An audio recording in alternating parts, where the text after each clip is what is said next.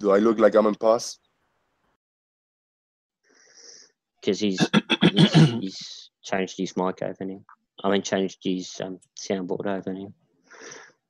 Voice. So people will start coming over now. We think.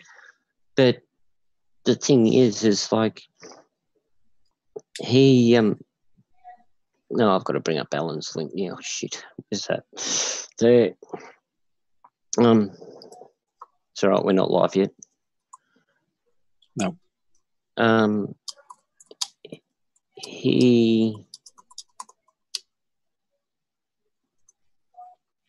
I gave him a Google reference page to his local Holland amateur radio club, and we're about to go live. Here are the top search results. And yeah, well, he said he was going to go, but I don't know if he has. I don't. Yes, think he we're will. live. Sorry, I was talking and my thumb hadn't hit the unmute button. Apologies. It's unforgivable. It's I know, I do it all the good, time. Alan. It's all good. Good We'll evening, just Montreal.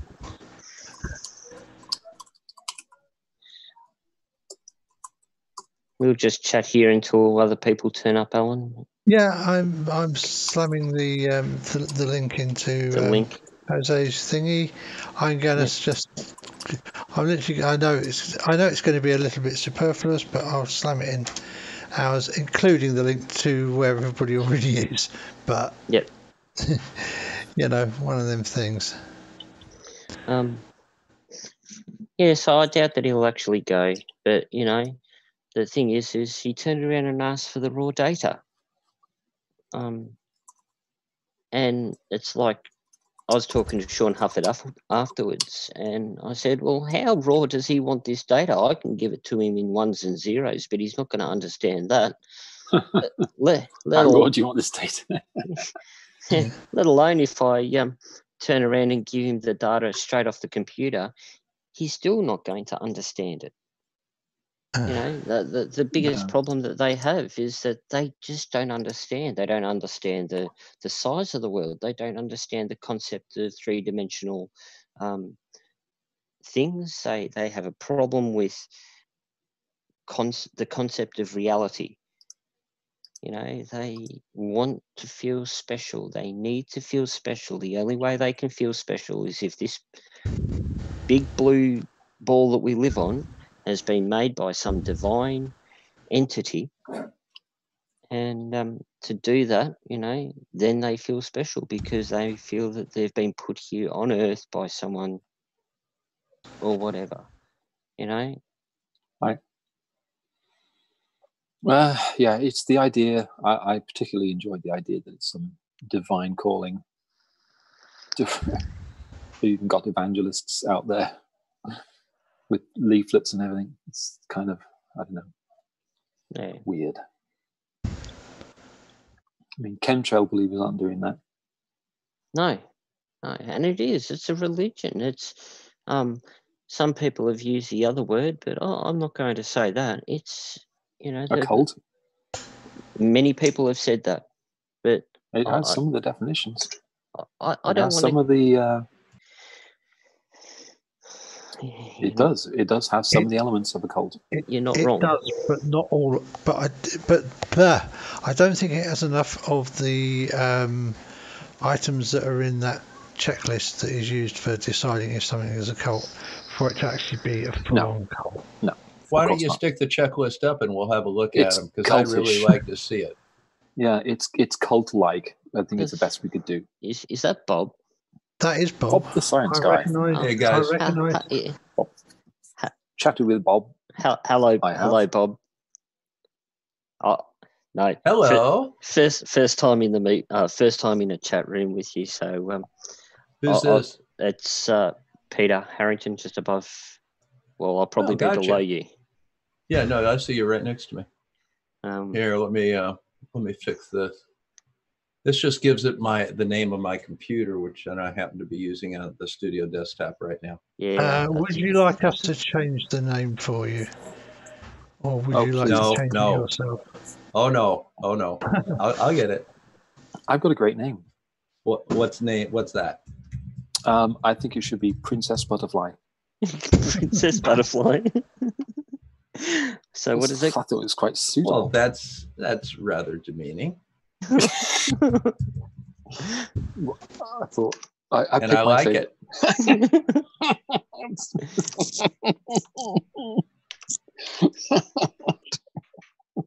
Someone's going to come in and say, what am I in? Alan, you got to change yours to something.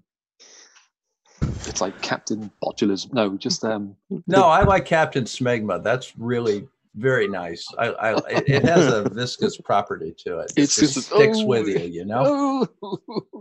All right. So I think we all ought to change our names to something that'll be kind of interesting. So, Bob, would you like this short list?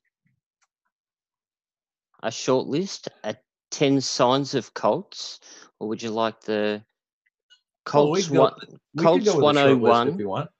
Cults we could 101 go with a short list because I have a pretty short attention span. Well, that's what I was thinking. I can give you the list of what I think. What you typically see in a cult. Cults typically have a charismatic leader. Yes, well, hang on. With that, I'll just read the number one. Go ahead. I'll see. You've already hit the number one. It's go on. The group is focused on a living leader to whom the members seem to display an excessive zealous. So you've hit that one on the head. Right. So essentially that would be Eric Dubay. What they do is, in a cult, they ascribe, if you will, a level of holiness to that leader. So they would basically speak his name in reverence and then quote his words as scripture. Yep. So, for example, so in this instance, it would say again. I think that was Ken saying hello. Oh, okay. Hi, Ken. So in the case of Dubay, they quote Dubay as if it's verified fact. For example, they will say, the horizon rises to eye level. Horizon rises to eye level. That's something that Eric Dubay came up with. And Eric Dubay's never been higher than an airliner. So how would he know? He has never done that measurement. He's never confirmed that the horizon rises to eye level. But he made that statement. And that's what they recite those things. Water finds its level. They got that from Eric Dubay. Water cannot confirm to the exterior of a sphere. They got that from Eric Dubay. The list just goes on. So they quote Dubay as if what he says is verified, demonstrable fact. So, what's the next one? So number two would gospel. Number two would be the group is preconceived. The group is preoccupied with bringing in new members. There you go. Hence YouTube. Yeah. Okay, so we're 2 for 2. Let's keep going. Number three, the group is preoccupied with making money. FE Core comes to mind, but you can use Nathan Oakley or any other Nathan that's out there. Riley, didn't he make all of his money so that they paid for his law degree? Well, what they're doing right now is they've figured out there is a new way.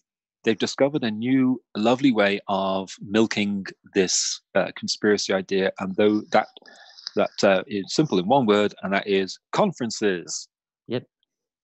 So, FE Core produces content. For example, FE Core produces content that you have to pay for to get access to, and then you have the conferences, which basically amounts to you go along and talk to people and watch videos in a room with other people that you could do at home, and you pay for the privilege.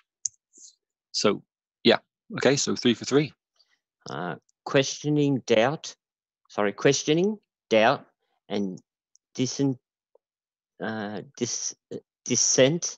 are discouraged or even published. Have you guys seen the videos where Eric Dubay dresses up as all the other prominent flat earthers that have wronged him, including Orphan Red? Yeah. Oh yeah. I think we're pretty much got that one covered, don't you? Yes. All right, dissent is definitely not allowed. That's why they have mods. And as soon as you go in, I found that out very early. As soon as you go in and you disagree, you say, yeah, why do you, even if you just ask them why they believe this, they ban you. And anyone that has any doubts, man alive, they just jump on them. Go on. Well, Yep, 4 for 4. I was just going to say the perfect example of that would be a Mr. Oakley, who you go in there and say something he doesn't like, mute. Yep. So 4 for 4. Go ahead. Next one. The number 5. Mind-numbing techniques such as meditation or chanting. You ever listen to an Eric Dubay video? Yeah, well, I'll tell you what. Yeah. I'd have to say no on that one. No, but you're right. It is a no. You haven't listened to him? No, you're right. It is a no on that one. However, if you listen to Eric Dubay, his sort of monotone, droning delivery is, I would say, to the gullible mind, I would say it's quite hypnotic. Now, the other thing that you have to look at, too, would be Phuket Word and his use of NLP. Yeah? What? Use of what? Use of neuro-linguistic programming, NLP. It's conversational hypnosis. And what they do is they have certain anchors, and then they reinforce it. You notice how often he says "yeah" after making a point? Like that is that's a trait of British people. You'll hear allegedly Dave doing that. You'll hear Roxanne doing that. You'll hear. But it's actually a technique known as NLP. It's conversational hypnosis, and the idea is to reinforce it and make it your thought. You know, the horizon rises to eye level, and water levels. If you put a water level up, it'll come to your eye level, because the horizon always rises to your eye level, and your eye level is always at the horizon. It's a technique of conversational hypnosis that they use. Especially Nick's very, very good at it. Yes. Yeah, some of them. I see where you're going, Bob, but I have to disagree on this one. There's no. I gotta say no. Sorry. So well, just to confirm. Well, we encourage disagreement. Yeah. So just to confirm, mind-numbing techniques such as meditation or chanting. Oh, okay. Such as meditation, mind-numbing techniques. I think that would probably be meditation or chanting, but not limited to, obviously. So maybe if instead of a full mark, we should give it half a mark, because Dubay does. They really do use. They use techniques in how they deliver. They basically say no curve has ever been proven, which is false. I don't know if that could be included, but I would just include the Dubay's droning delivery and the use of NLP. Put it as a half, I would say. But go ahead. What's the next one? Well, that's the 5. So it's 5. That's 5. That's 4.5 out of 5. Yeah. So it doesn't have a. Peter, could I just make you host for a couple of minutes so that I can go and deal with something? At least then you can let anybody in. If they you can do whatever you want to do, Alan. I'll stay here until you come back. Yes. 4 hours later. Thank you very much. Yeah, not quite. Thank you. Now, not a problem, Alan. And he was never heard from again. He's going to have lunch and a nap and come back this evening after having a pint. Oh, I'm sorry. You couldn't go to work or sleep? Oh, sorry about that. It's all right, Bob. It's only 4:23 in the morning here, so I'll keep going for a couple more hours. No, I would say that you guys are up way too late. Yeah, you really are. We have to if we want to have this fun. Yeah. I wouldn't say that we really would call Flat Earth a cult. What I would say is it has cult-like tendencies. Elements, tendencies. Well, the problem is we're going down the list right now, and they're running 90% already. So, do we have a number 6? No. It's just 5. Top 5. Okay, so they're only 90% cult. So, well, with the thing about the leader, you'll hear a lot of Flat Earthers say, "Screw Dubay." What they don't realize is essentially what they're doing is everything they think comes from Dubay, the phrases they use. And the other part of that is that they use the exact same phrase. And I think there was a podcast I re-listened to it because it was really good, and the podcast is called Oh No, Ross and Carrie, and that's the name of the podcast. And it's these two people, and what they do is they join these groups and sort of pretend to be in with the group to learn about the group, and then they report on their findings, and then they have their podcast. Yep. They did flat Earth and spent 4 weeks on it. And so they said, well, we visited this person with it. And when they're wrapping up, one of the things they said was they noticed it wasn't just, and other people have said this too, they noticed it wasn't just that they had the same kind of ideas, it is that they would say the same things the exact same way. Now, that is something you find in groups like the Jehovah's Witnesses and the Mormons. If you study either of those groups, which I have, you will find out and you'll see that they don't just have the same ideas, they use exact same words. So that's something. And they use the exact same camera. They all use the exact same camera. What other group does that? You have to kind of look at that as quoting scripture. Yeah. Is a good way of doing it. That would argue that it's a religion. It has the elements, yes. But it has some elements, and they take it from religion. They take it from the creationists. The second law of thermodynamics argument is pure creationism. We've chatted about this before, Bob. I think I can't remember how much detail we got into. It's been a while, but we've talked at length several months ago, probably 6 or 7 or 8 months ago now. There are a lot of elements, and I found that most flat earthers, if they are religious, they use King James only, and then they'll also believe in a young earth. Then they'll also have other elements that are in common. And if they're not religious, they will still be conservative in outlook. So 90% of the flat earthers are Trump supporters and have that sort of outlook, which is weird because if you think of Reagan, the Reagan era, conservatives now are not conservatives then. Liberals now are not liberals, were not liberals then. They're different things. But anyway, they do tend to have that sort of trend towards that end of things. And even when I've had conversations with people that have been all cursy and sweary and pretty nasty, they will still have a conservative bent in the end, or even religious. And I just want to cringe because that's not, no. That's a trait. I don't think their politics have anything to do with governance or nation. I thought about something the other day, and I don't know. I specifically don't like to get into politics. Yeah, no, I agree. YouTube. Yeah. But I have to ask something, and that is, what will it take for Republicans to hold Trump accountable for his actions? And my only answer is for him to become a Democrat. Well, I like that, Bob. But please feel free to use it. Just don't attribute it to me, because I think a lot of my people are Trumpies. Yeah, I don't like to get into either. And what I try to avoid doing is I try to avoid sort of giving people my little zingers, or I'm not criticizing you for doing that. That was a fun one. Because once I try to avoid getting pigeonholed on either side.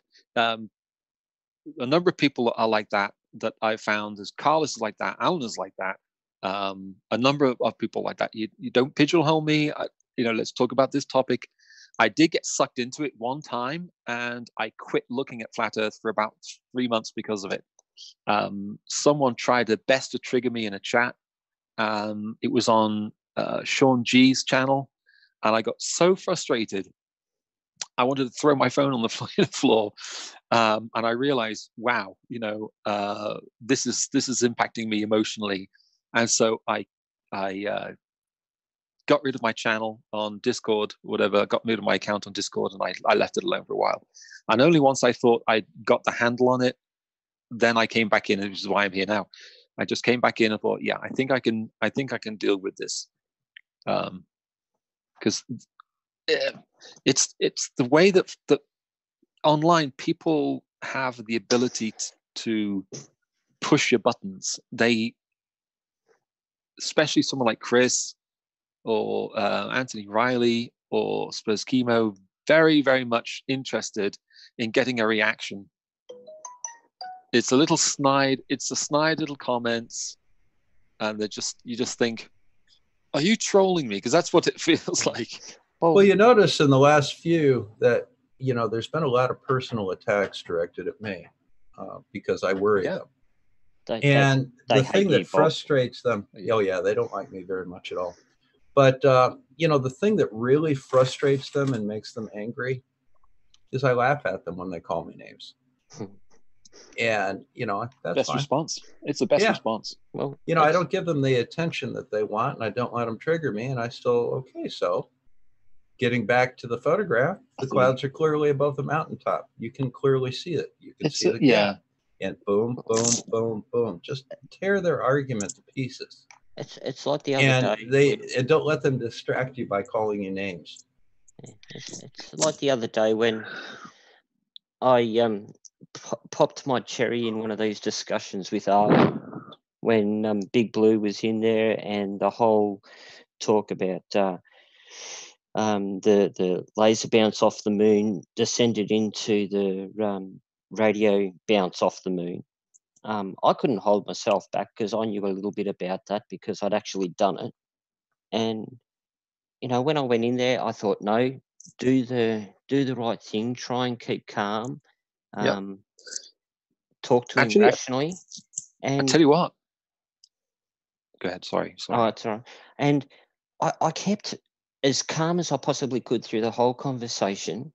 I presented all of my pieces of evidence to him.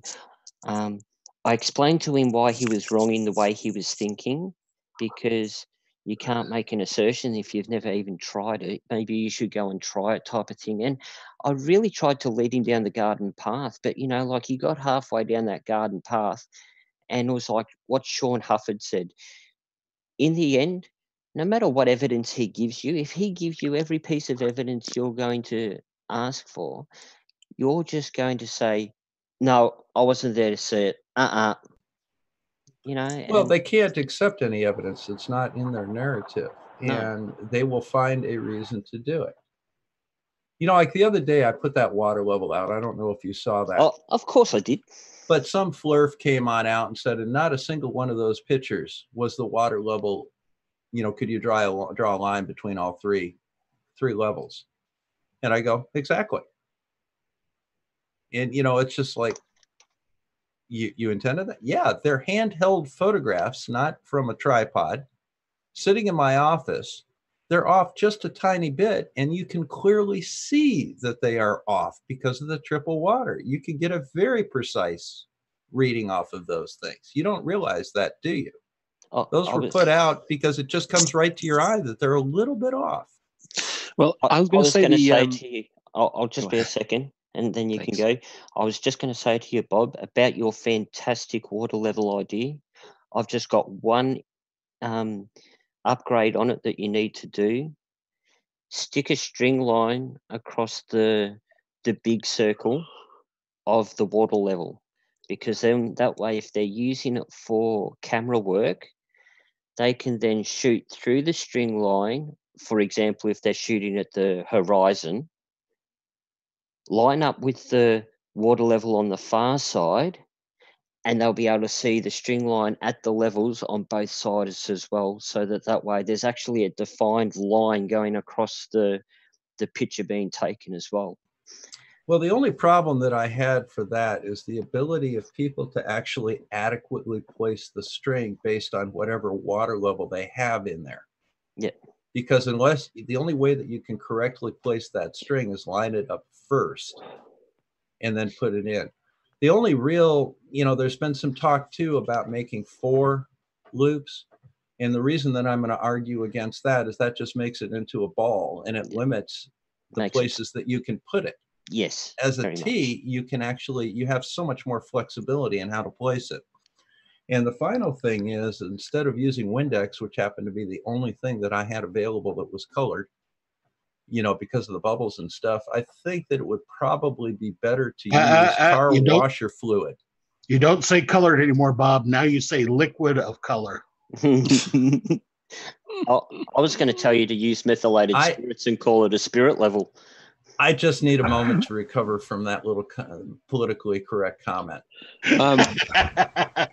But, you know, I was just going to use windshield washer fluid because that won't foam. You don't want to use something thick like a soap because that'll coat the inside and it'll just give you bad. You want something that's very, you know, you could use Jameson, but that's a hell of a waste of good liquor. You also need to use something that's got a very small meniscus, so you're not going to get the error of the fluid either climbing up the walls of the clear tube as well. That was another thing that was brought up. And, you know, I've got to tell you something. That's a valid point. It's a very valid point, which is why you wouldn't want to use maple syrup or anything for my Canadian friends. But but the thing about it is you're doing a rough water level as a home experiment. This is not a precision measuring column in a laboratory where you have to sit down and you have to average the top from the bottom of the meniscus and properly read the meniscus to, you know, within a fraction of a millimeter. This is something that you're looking at 20 feet away on a camera to get a rough idea of where a level is. And the difference between the error that you would get from a meniscus and the drop in the horizon, you know, is a factor of 100. Yeah. So I don't think it's going to make enough of a difference to be effective on what we're using it for. Yeah. I had a thought. I don't know how feasible this would be or how functional it would be, but it was an idea that I thought I'd present to you, Bob. What about floating a small styrofoam bead in each of those arms? Would that be something that could be done? That's actually a pretty good idea, and have something that was very clearly an object of color. But here's the problem that you're going to run into, and this is one of the things that, you know, I don't know if you realize this in the design. All three arms are communicating with each other. Yeah, they meet at the top, so they meet at the top or wherever it is. And the problem is, you get two beads on one arm and one bead on another, and no beads on the third. How are you going to? Right. You know, it's going to be very challenging. It becomes a puzzle. Okay, and that was the one thing that I was thinking could just. The other thing is it limits how you're going to place it, because, you know, there's about 12 different ways that you can place that and get a water level out of it. And you can put it in the middle of a class, and everybody in a 360-degree circle can see the water level based on whatever arm is convenient for them to look at. Yep. So that was how it was designed. Yep, good point. Excellent. And by the way, I did start up my Patreon. And if you sign up for the Team Technology, which is the $20 a month level, which is, you know, my #1 level, I'm going to send you one of those things for free. Woohoo! Woo! Peter. Yeah, spend $240 a month on Bob, and I'll send you a $15 piece of shit. Hey, it's the way PBS does it. That's Peter, right. Can you let them in, and then he's in, and I'm swapping over now, Alan. Okay, thank you. All right, I got to run for a few minutes. I'll kind of stay in the background. I'll be back. All right. Actually, I was going to say before, the closer you get to the truth, the harder they fight. So if you start talking about moon bounds, or you start talking about anything that really disproves flat Earth, like going up to the Kármán line, it's immediately jumped on. I've noticed that. The closer you get, the worse it gets for them, and the harder they fight to keep it. You know, I think I was going to say that one of the main reasons why I've become involved in this community is Anthony Riley. It's well, it's not the first time I've ever spoken to him, but I find him kind of repulsive and fascinating at the same time. Like Jabba the Hutt. Yeah. Jabba the Hutt's a bit more intelligible, but it's very, very strange to me the way that he behaves. I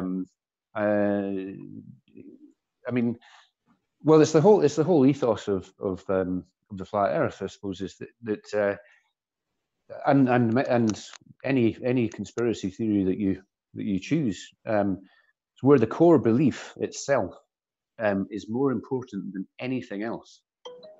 And when evidence is provided that should at the very least cause a person to question their belief or even completely overturn it, it doesn't actually make any difference. And that's the antithesis of scientific inquiry. And it's well, the biggest issue for me, as far as I can tell, is, or as far as I can see it, is the flat Earth idea is a scientific claim. And it's an interesting one because no flat earther that I've encountered so far discovered this flat Earth idea through scientific inquiry or investigation. 100% of the people got it from YouTube or another online source, or someone said something to them and it tricked, and 100% of them were already into conspiracies before and are predisposed to be into to believe in conspiracies. So when you say, and this is why it's difficult to argue the evidence, because it is a belief. It's not a belief, if you will, that you've arrived at through the scientific process. It's a belief that you've arrived at through watching videos. And so when you try to say to somebody, we have evidence that the Earth isn't flat, essentially what they do is appeal to YouTube videos where they've seen footage taken from the International Space Station where people in the flat Earth are saying that it's all fake because there are harnesses. No harnesses visible, no wires visible, no CGI proven, and yet they still believe that it's all fake and phony. Did they, were they part of the team that produced, are they a whistleblower that's part of the team that produces CGI? Were any of them experts in photography or videography that can prove the photographs are demonstrably fake? No, none of them have any such qualifications. Yeah, it's weird. It is pretty weird. I mean, the a few years ago, I sort of developed a bit of a fascination with the psychology of conspiracy theories. There's a book that I've been trying to get my hands on for a while, but I keep forgetting what it's called. But it was a guy that he basically spent about 18 months researching lots of different conspiracy theories, like Holocaust denial, all sorts of stuff, and sort of drew it all together, and examined the psychology of people who believe in this kind of stuff. But but yeah, the Apollo hoax was the first thing that I kind of researched. I was off work with a broken ankle and was bored, and it coincided with the anniversary of like the first American in orbit or something. Right. And I was reading about it on some online news website, and underneath there was all these comments of NASA lies and check out this website, it's amazing. And I did check out the websites in that were in favor of the Apollo hoax, and I was just like, really? Is this the smoking gun of proof for Apollo being a hoax? And every single piece of so-called evidence that was provided could be explained within a couple of seconds, and was all just it makes you feel embarrassed for the rest of the human race. Yeah. It is embarrassing, yeah, for someone to be so certain of something that is just completely false. There's a lot of lies as well. On my channel, I have a number of playlists, one of them being psychology. And some of those psychological videos are definitely worth checking out to understand better the conspiracy mindset. Yeah.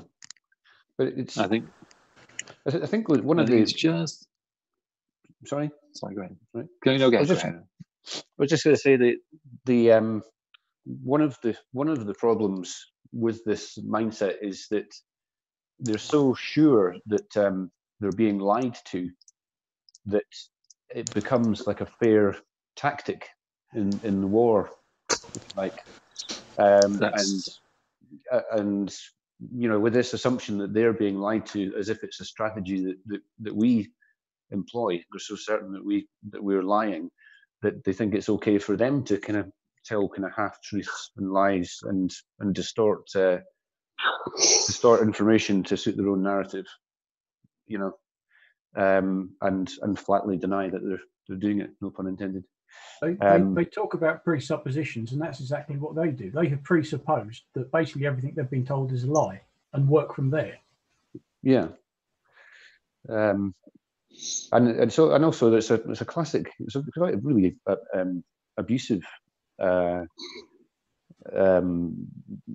to do as well. Is to accuse others of your own behaviour.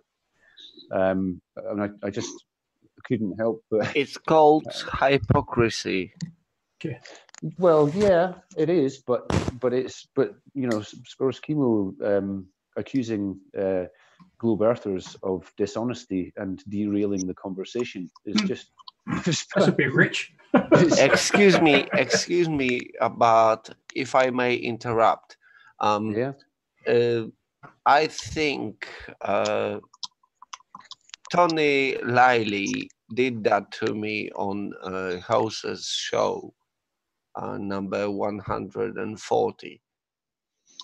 He just built a straw man about the way I wrote things. And we had a discussion for about an hour explaining to him that, you know, there is an acceleration in a zero-G plane. Yeah, it's a. Yeah, I think with Anthony, with his gravity is not a force narrative. That was probably the main reason why I took such an interest. But he will not be. There's no talking to him. You know, again, it's this. If you can't have a discussion with somebody and for them, you know, to have them actually consider what you're actually saying, you're not going to get anywhere. And the only hope left is that people might be listening to it, that, you know, and to them it's exposed. There is just, if I may interrupt again, sorry about that. No, there's one more thing about zero-G plane going down. Yeah, you are flying about. Yeah, but there are people who are flying forward of the plane, and there are people who are flying backwards of the plane. Mm-hmm. Should they not be, you know, if it's only about, because zero-G planes are just denying gravity, they just fall with the same rate as people do that are held inside them. Well, they're falling at the same rate that exactly the acceleration of gravity. So you basically negate gravity. Yeah. So if there is no gravity in there, why are they not falling?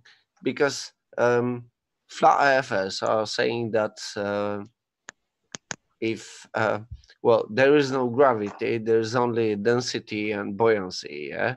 So why don't the people on the zero-G plane hit the front of the plane when it's going down? Well, that's where their core beliefs fall down, and I think they are modifying it now. I think they're tending to steer a little bit away from buoyancy, because as we all know, buoyancy only works because of gravity. So you can't say there's no such thing as gravity, it's density and buoyancy, unless you unless you redefine what you want buoyancy to mean, and not what the rest of the world takes it to be. But that's this whole thing. I mean, they're not really flat earthers; they are globe deniers. And Riley is a spectacular example of that. You know, he's asked me before, well, explain how tides work without the moon. I said, well, why should I? We know why tides work. It's the mainly it's the gravitational effect of the moon. It's up to you to explain how they work without the moon's influence. And I can guarantee, if you ask him that, he'll disappear. He'll go silent. Funny enough, I'll just really quick. Alan's actually got a audio snippet of our mate Riley being asked. Excuse me, just one sentence. He disappeared on me. Yeah. Yes, After asking the question about the 0G plane, he disappeared. Yeah. Sorry, thank you. That's not a problem, Adam. Yes, I do, don't I? I was just going to say really quickly, Alan's got a lovely audio snip of our friend Riley talking about a siphon and how a siphon would work instead of using gravity, using density and buoyancy. And his Freudian slip just so happened to come out with, well, it wouldn't. The density needs gravity to work. Would we like to hear it? Yes, please.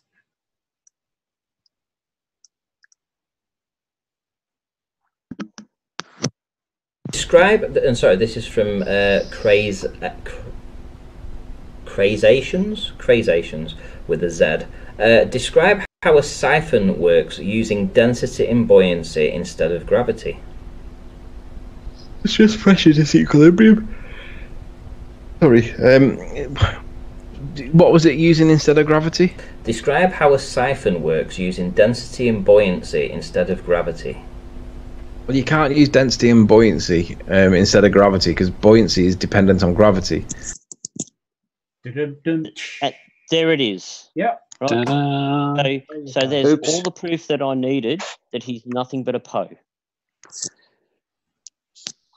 Yep. Yeah. Nobody with his level of education can be that thick. Really can't be. Right. So there's something going on. What is going on? That's what I want to know.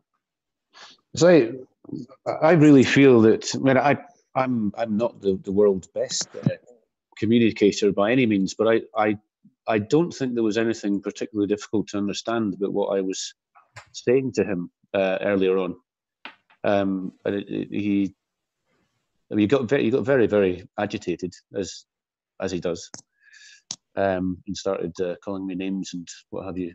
I think that he's found himself a nice little position within this whole select group of people who are obviously more woke than the rest of us, and I think that's what a lot of it comes down to. They're part of this very select community who are more awake to the world around us than we allegedly are, and he is now playing a pivotal role in that community. And I don't think you'll ever get him to stop that, because prior to that, what has he had?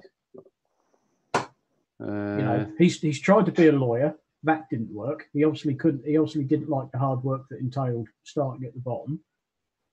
So he went from being a lawyer to running a minicab business. We all know what happened to the first one of them.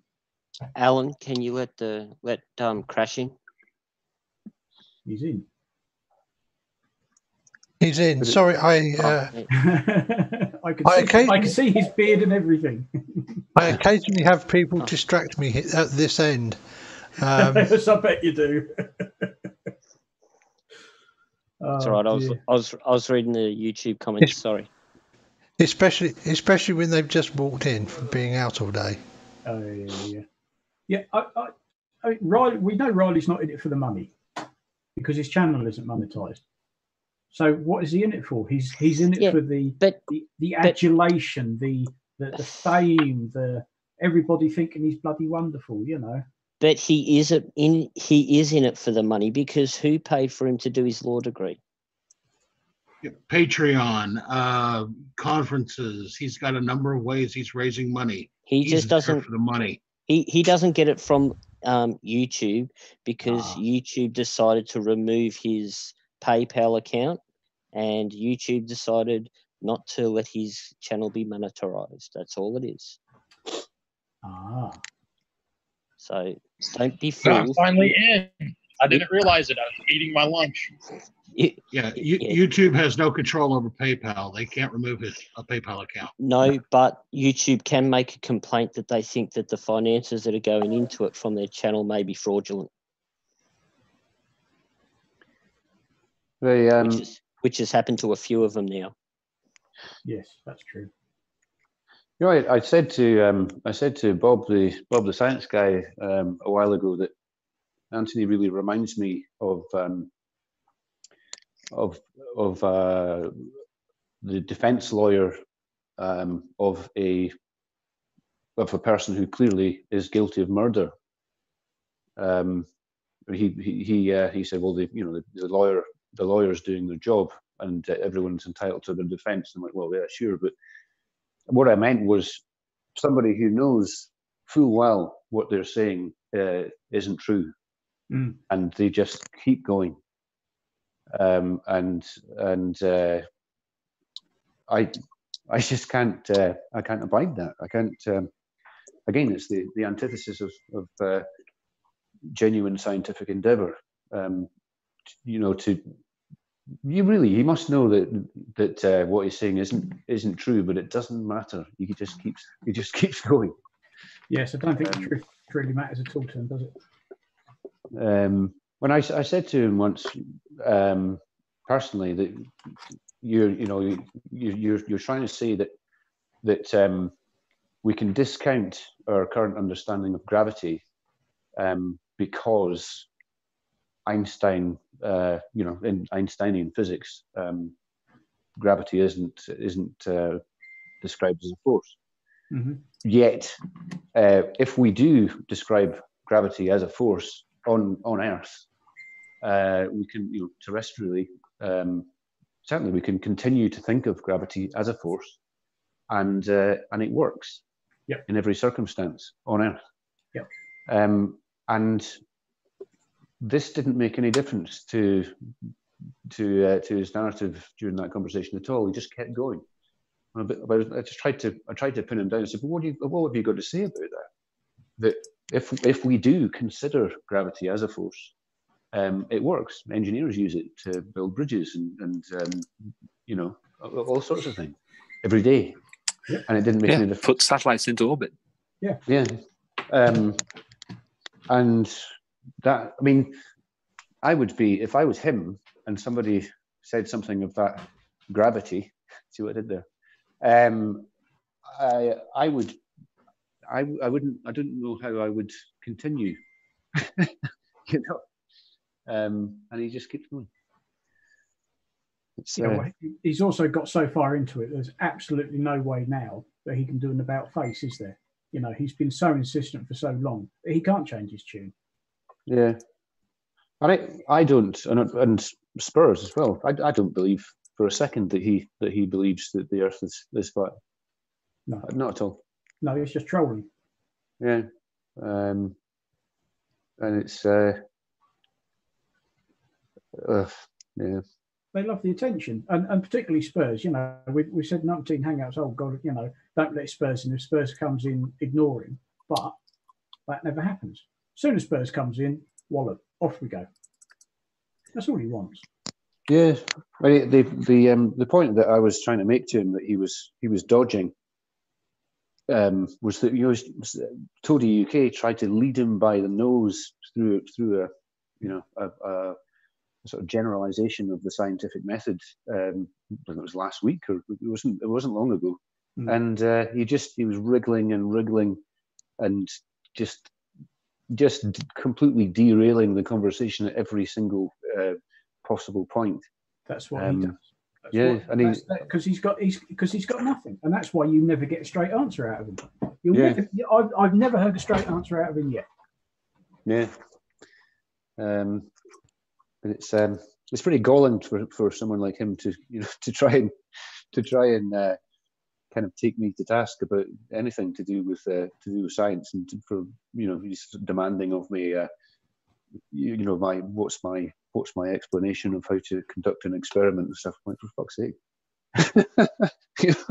Well, depends what you're doing. Well, gentlemen, I think I need to call you all to order, as we must now start the conversation between they and them and Multi Tom Tom. Oh shit. Dun, dun, dun. Oh, gracious. That's going to be well, yeah. You thought you heard swearing and loud voices before? Pretty sure so. Get out your raincoats. I've listened to Multi Tom Tom in one or two discussions. He's actually joined in. He's just a keyboard warrior, and it's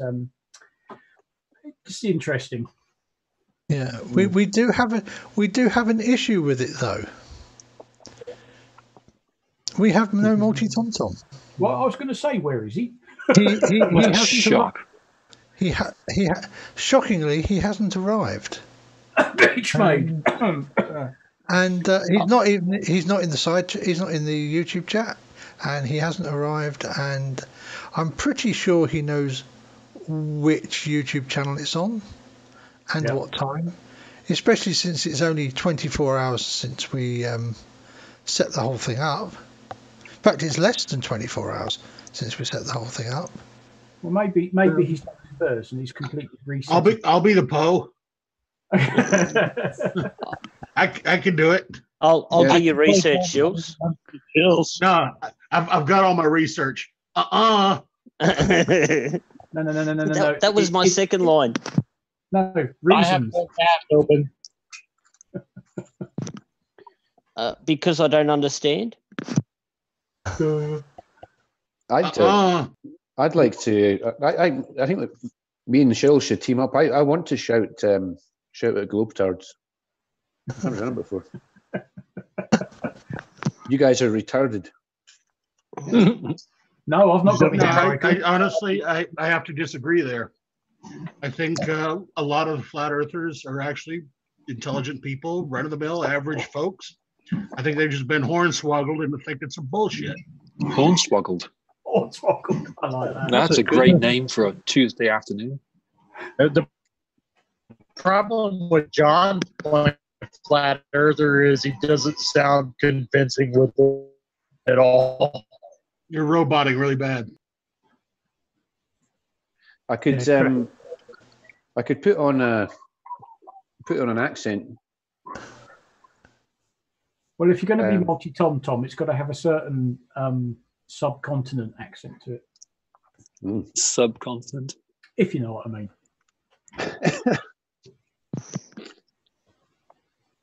Because that's the accent he's got. I could always rip off my T-shirt and say that I'm Scotty Storm.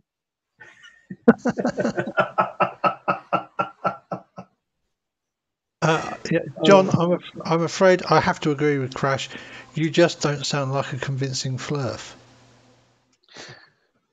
You're just a bunch of fucking globetards. That's better. Fucking had enough. Yeah, you got to rage quit. Yeah. Yeah. Okay. You're now you're channeling. Now you're channeling. Yeah. I'm such a fan of having a civilized conversation. I don't think I could really pull off a convincing impression for very long. Yeah, but somebody was saying about the average FE being generally an okay stuff. Yesterday evening, the conversation just devolved into general chit chat. And that was fine, and it was great, and there were still quite a lot of people watching, so we kept it ongoing. But SC Montreal came into the chat, and we were discussing all sorts of stuff when he came in, and he was quite happy to join us in that conversation. And I thought it was a really nice, interesting chat we had by not talking about the flat Earth. Yeah. And just chewing the fat like people do, like when you have to sit down at somebody else's table in a coffee bar and you speak to them, or sitting at the bar in the pub in the evening when you're there on your own and you just speak to the person next to you. It was that sort of conversation, and it was quite enjoyable, and he showed himself to be a reasonably smart guy. He's showing something else in the side chat there. Yeah, but I think that's because it's the conversation in the side chat is that conversation that sparks everybody in this community, because he's got an audience. As an audience, and it's the polarizing conversation. And yeah, that's what we expect. And I admit that that's what most people come here for, to catch the polarizing conversation. I'm just saying if you go to Simon Dan's videos and look at the view counts of the ones where he's talking about actual science and the one where he's talking about flat Earth, the flat Earth ones get far more clicks and views and comments, because people are interested in the fun, the debate. Yes. It's not that we know everything about science. I don't know everything about science, but in a lot of respects, it's more entertaining to talk about flat Earth and with flat earthers and listen to all the silly things than it is to study more about the moon. Anyway, yeah, people here I think people are just into it just because it's just daft. They and are. The level of daftness. They're here for the it's a long time since. It's a long time since I've heard daftness as daft as flat Earth. Well, yeah, quite. I mean, it takes it to the extreme, doesn't it?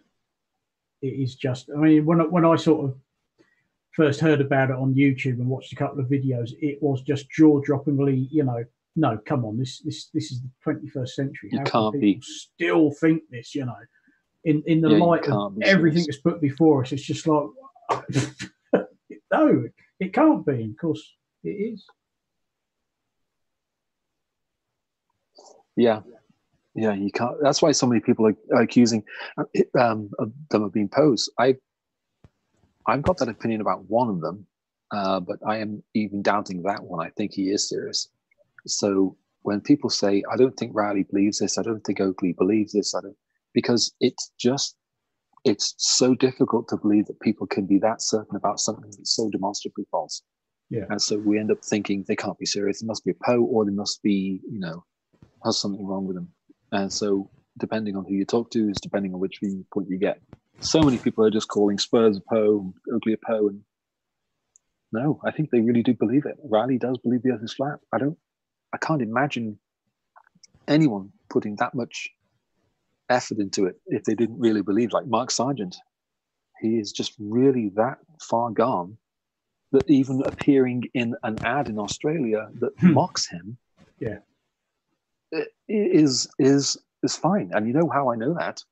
Because I was in his hangout and he was talking about the ad, and they're saying it's a win for flat Earth because people get to hear flat Earth, regardless of whether they're mocked for it or not. It's just getting the word out. They don't care. It's the ultimate troll. If you troll me, good. If you mock me, good. Because you're still saying flat Earth. You're still paying attention.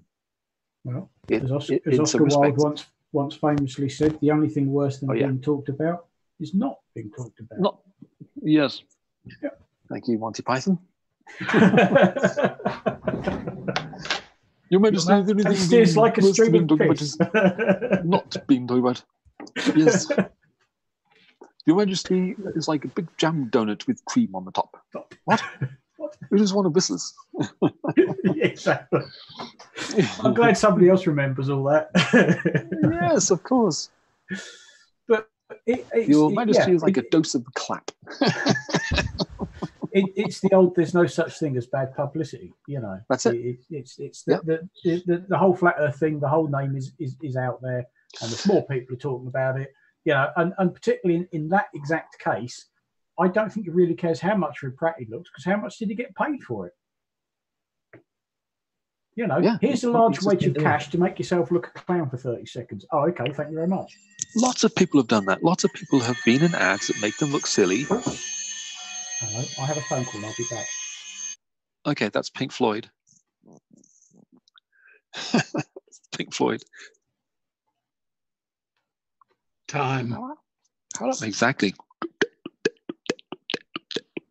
Oh, one of my brothers. I was in the car and I was driving to Texas. Both my brothers were there, and they said, "Here, name this tune." And they played 1 second of it. It was a single tone, and I went, "Metal" by Pink Floyd. And they went, "Dang it!" You see, I always struggled to find a ringtone that nobody else has got. And I just love, as they used to call it, the bells of doom, the opening to time with all of the clocks and the bells and everything. So I sort of used a little bit of software to snip it down to that. Unfortunately, I listen to Planet Rock on the digital radio all day, and every now and then they'll play time, and you'll hear that go off, and I'm going, "Where's my phone?" I'm looking for my phone. It does. Yeah. Vegan Realist. Have you heard of him? He's formerly Jamie Brown. And he's online right now doing a live stream. Very interesting. He has this, it doesn't look like he's cut his hair in 3 years. Ooh. It does look, if you've seen a rock band, it'd be a cool look. He looks a bit like Frank Zappa. Oh yes, I know that. What's he called? Vegan Realist. He used to be Jamie Brown. He used to be a flat earther. He's still into conspiracy ideas, but he's not a flat earther anymore. He's got a very thick regional accent, talks slowly, but he does think about stuff. I initially sort of thought, oh, I don't know if I can listen to this, but he actually does think about stuff. Oh yes, he has got a bit of a Frank Zappa going on, hasn't he? Sort of. Doesn't he? Yeah. Just got so many windows open. Looks a bloody mess though. He doesn't do Frank Zappa as well as Ali B. That's all I'm saying. Ali B. Use guys. Use guys. Use guys. No. Oh, I can't have you slagging off my fellow Scotsman. I'll come down there with my virtual claymore. Oh, sorry. Is it your job? No. Oh dear. That's like being down on the farm.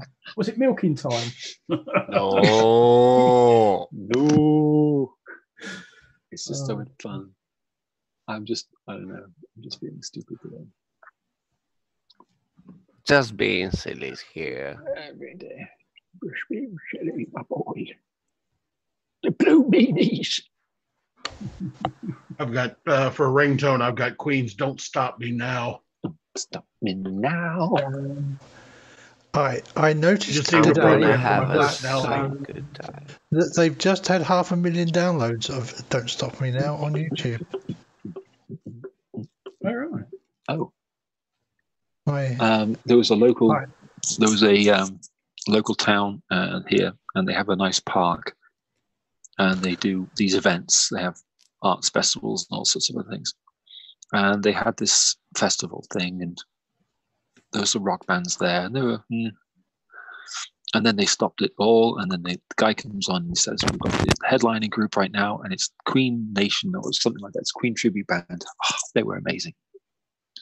I stood there for 45 minutes, just the quality of the music was just like listening to the record. It was so good, and it was kids listening, kids singing along. Middle-aged people sing along, older people sing along. It was brilliant. And I can't think of many other bands that has that much of a connection with different age groups. Well, I know one of the records that Queen have is that they are the only band. I'm not sure if it's a top 10 or a number 1 hit written by every band member. There you go. Yeah. We've talked about this before, including the percussionist. Yeah, including the drummer. Yeah. Well, I think that would be. I think that was News of the World, if I remember right. News of the World. Apparently, the drummer is the one that hit the high notes, either live or on records. Yeah, it was Taylor, or excuse me, Deacon. I'm sorry. That's right. That's right. Or wait a minute. Deacon was the bassist. Oh gosh, I'll have to look up the names. Brian May, John Deacon. Brian May, John Deacon. Roger Taylor. Roger Taylor. Thank you. But yeah, the drummer was the one that could hit the really high falsetto notes. Yeah. He was the only one that could outstrip Freddie's range in either direction. You know what they used to do when they did Bohemian Rhapsody live is they would actually when they came to that segment, they would play. Yeah, they would play the segment from the music video, and then for me, that one when they came back in, that's when the band came back in. Yep. But so they didn't do that live. Now, the opening of Bohemian Rhapsody, when you've got the group singing in harmony at the beginning. Yeah. It's just Freddie. Yeah, it's all Freddie. Yeah. 5 of them. Yeah. Yeah, some of those high notes you can't keep doing them over time. I mean, Deep Purple, when they used to do Child in Time, he can't do that anymore. He can't do Child in Time because Ian Gillan can't get those. No. Geddy is the other one. Geddy couldn't hit the when they were doing 2112 live on R40 or R30. He couldn't. There's no way he could get up that high. He's in his 60s. No. Yeah. Okay. That's not entirely true. That's not entirely true, or rather entirely out of the realm of reason. Because if you know anything about any operas, opera singers, could hit those notes into their 60s because they trained every single day. And it's Taylor on the drums. Yeah, Roger Taylor. Yeah. I shouldn't have doubted myself, but Roger Taylor. I am John Deacon and Roger Taylor. I am glad I saw Rush on the Moving Pictures tour in '82, I think it was, at Me too. Wembley Arena. And me and my friend, we ended up with tickets. We were in the banks of seats that ran down the sides of the auditorium, and we were in the top row, right at the very far end of the auditorium. And they were like, well, we really could have done with binoculars to be able to actually see the stage. Yeah. But we were there. Yeah. You got the atmosphere and the flavour of it. Oh yeah, seeing them live was brilliant. Yeah. We saw them on that tour. We saw them at the D-Side Leisure Centre, which is in Cheshire. Yeah. Was Geddy called it D-Side Leisure Centre. I thought that was brilliant. I never forgot that way you pronounce that. It's the first time I'd heard an American or anyone transatlantic person say leisure. Yeah, so. You ever heard a Texan say theater? Theater. Oh, theater. The theater. Yeah, theater. Yeah. Heavy on the 8. Alan, Tom is in the side chat. Oh. And the choir did say. Well, there's Morty Tom. There you go. There's the link. I just posted it for you. And there was much rejoicing. Okay. Oh gosh. Is that the same? Is that when they were forced to eat Sir Robin's minstrels? Yeah. And there was rejoicing. Yeah.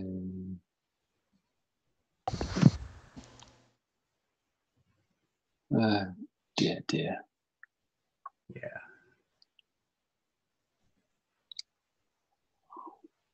Oh.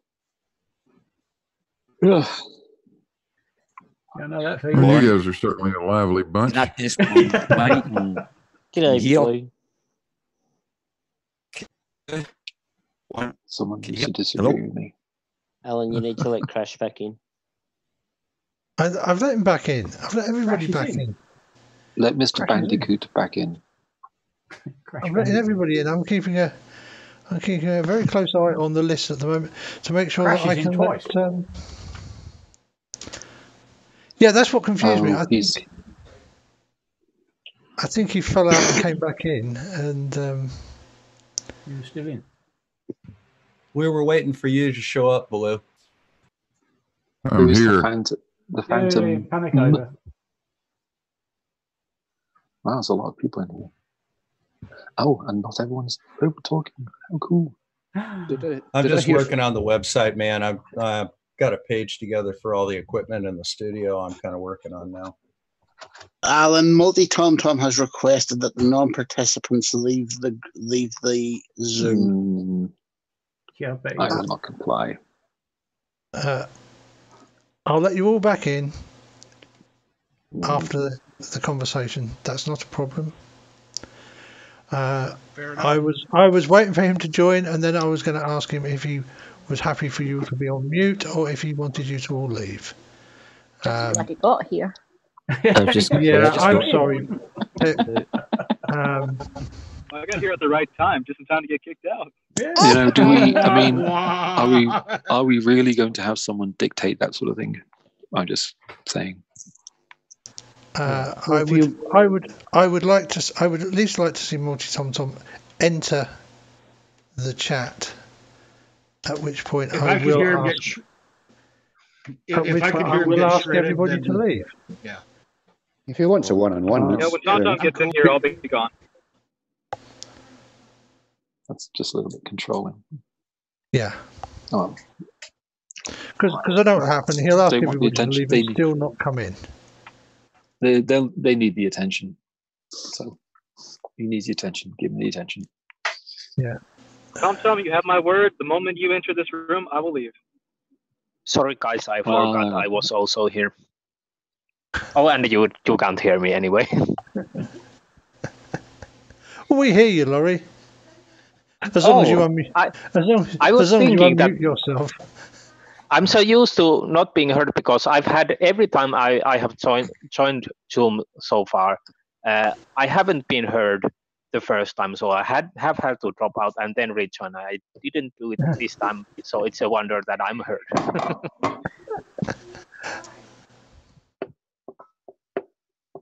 But I can actually drop out if that's necessary. Yeah, well, once Tom's in the meeting,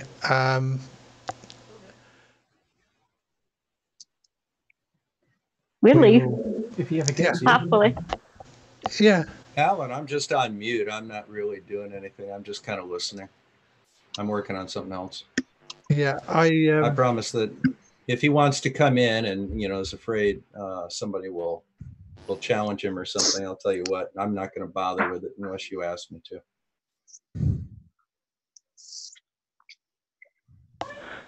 Yes, Tom. You will get a one-on-one with they and them. You will not be interrupted. And I was going to ask everybody to leave. However, we'd like to actually see you in the chat first, please. Is my microphone more? No, you're roboting quite badly, Ali. So we're vultures, etc. Aha. Oh, well. I don't know if this is even worth it. Like a dim view of anybody who actually writes ha ha ha in the side. I'm sure I heard Ali Zappa there. Who on earth is Captain Smegma? Yeah, Ali was here. Ali. That's me. I'm Meghead. I'm Miss Meghead. Come out to play.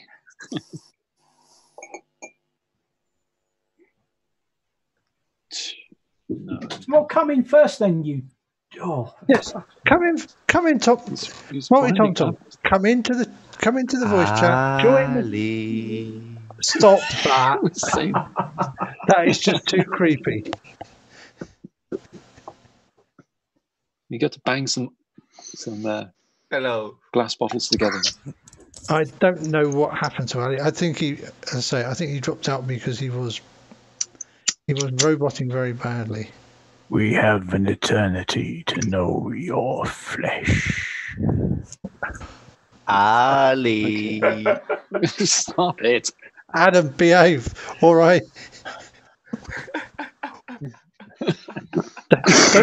Don't think I won't kick people out. I will. I have done. Yeah. Oh, he rules with an iron fist. It's like, don't think if it comes down to it, I won't mute. If it comes down to it, I mute people and I don't care who they are or which side of the fence they're on. If they're not behaving properly, I will mute them. If they carry on not behaving properly, I will boot them. So dominant. It's not a big problem. He's on. That's why we switched to Zoom. So he has the mute and boot ability. Yep. Yeah. Mute and boot. And yeah. Mute and boot. People will leave when TomTom comes on, and if they don't leave, I will boot them. Sorry. Come over to the dark side. We have cake. Oh, that's why the dark side's so popular, is it? They've got all the cake. Yep, the dark side's got cake. Oh, don't be afraid. We don't buy it unless you want us to. The dark side also has bacon. Bacon and cake. Actually, we have real bacon, not that fake bacon. Don't start all that old shit again. The veterans group that I go to on a Thursday, we have an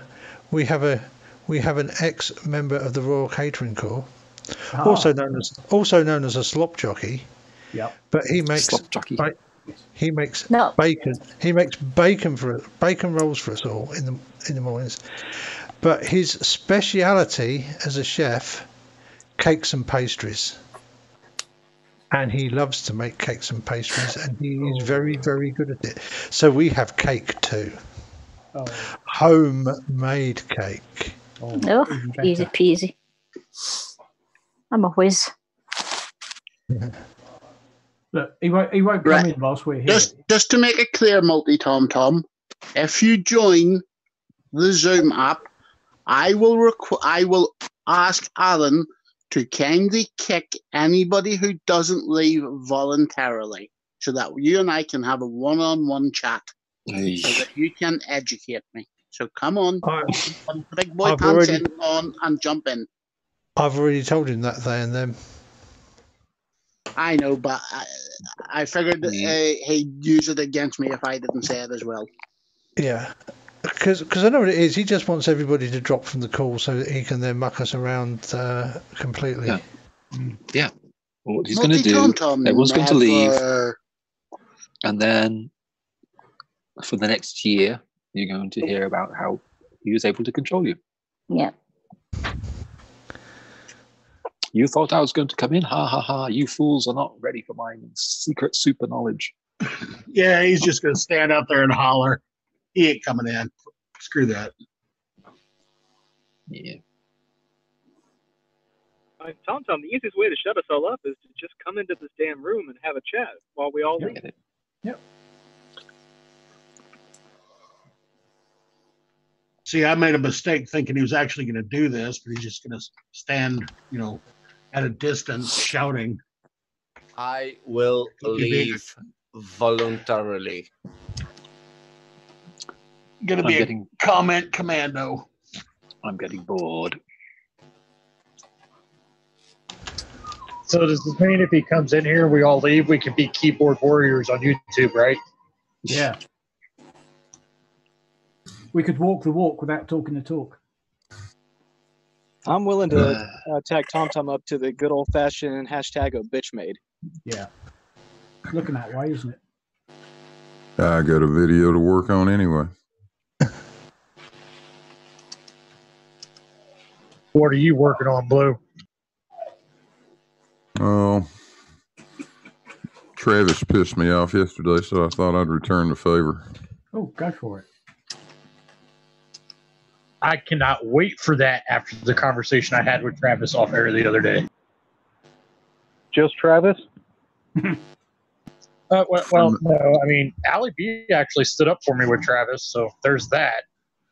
Well, you must have been fucked up.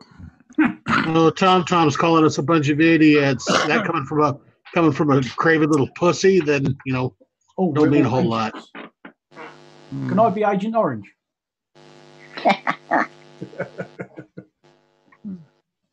Agents, for fuck's sake. No adults actually. Come on. Come on, Tom. I jumped out.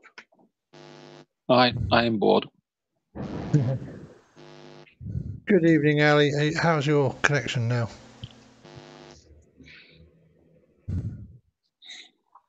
Tom, I already jumped out waiting for your ass to get in here, but you're just going to stand back in the distance being a comment commando, so why the hell should I leave? You're not going to come in.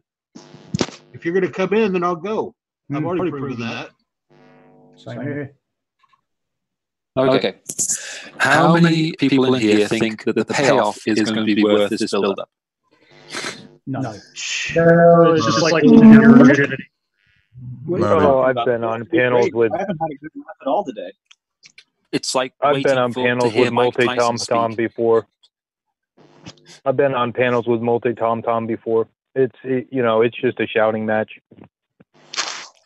Yep. He's a less articulate Spurskimo.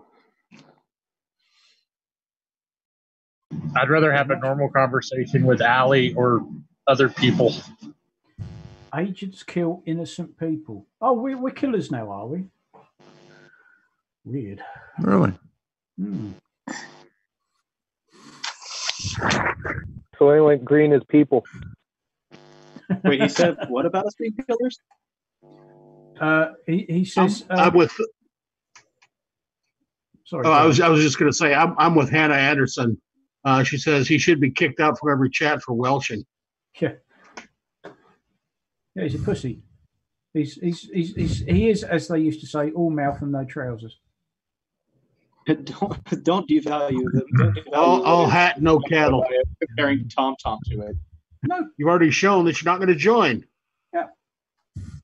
That's his game. He wants all of us to leave and just have Alan and they and them in here, and then he still won't show up. But it's a pain in the ass for all of us to rejoin.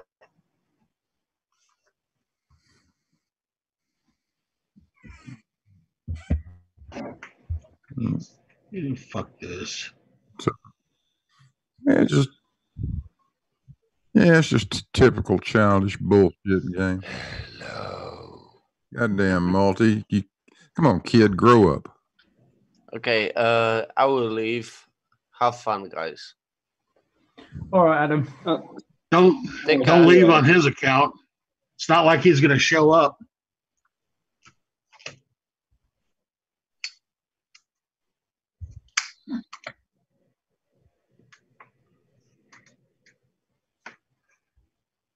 Exactly. It's just the airtime you're giving him. Nope, you're right about that. How's my mic now? Testing. Gee. 1, 2. Gee, I wasn't expecting this outcome. Pitch made. Well, you could have made it sound a bit more convincing. He needs to grow a pair, then a spine to hang him from.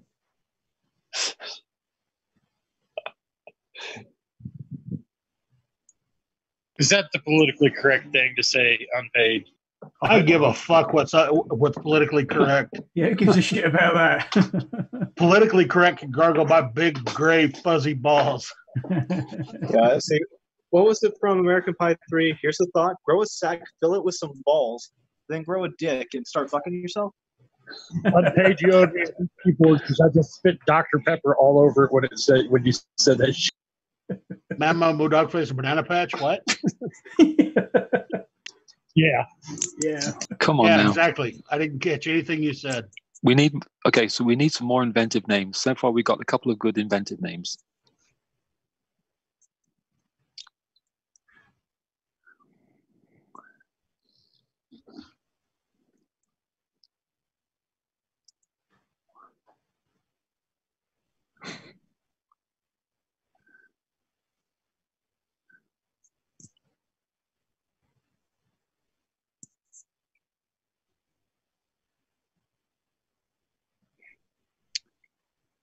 Well, he seems to be enjoying this. I don't know why. He's not actually doing anything. No, he's just he's playing us. He's playing it. That's all he's doing. It's just a game to kill a hangout. Yeah. All right.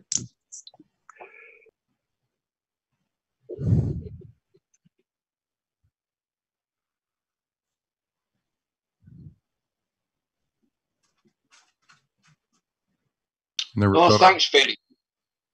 Yeah. Yeah. Is that Erebus's map there, Ken? What's going on with this map, Ken?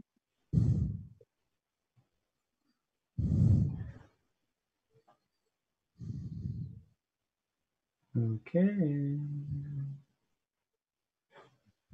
Ken's all quiet. He's just throwing us that he's turning into a flurf. Excuse me. Excuse me. Oh, what's going on with this map?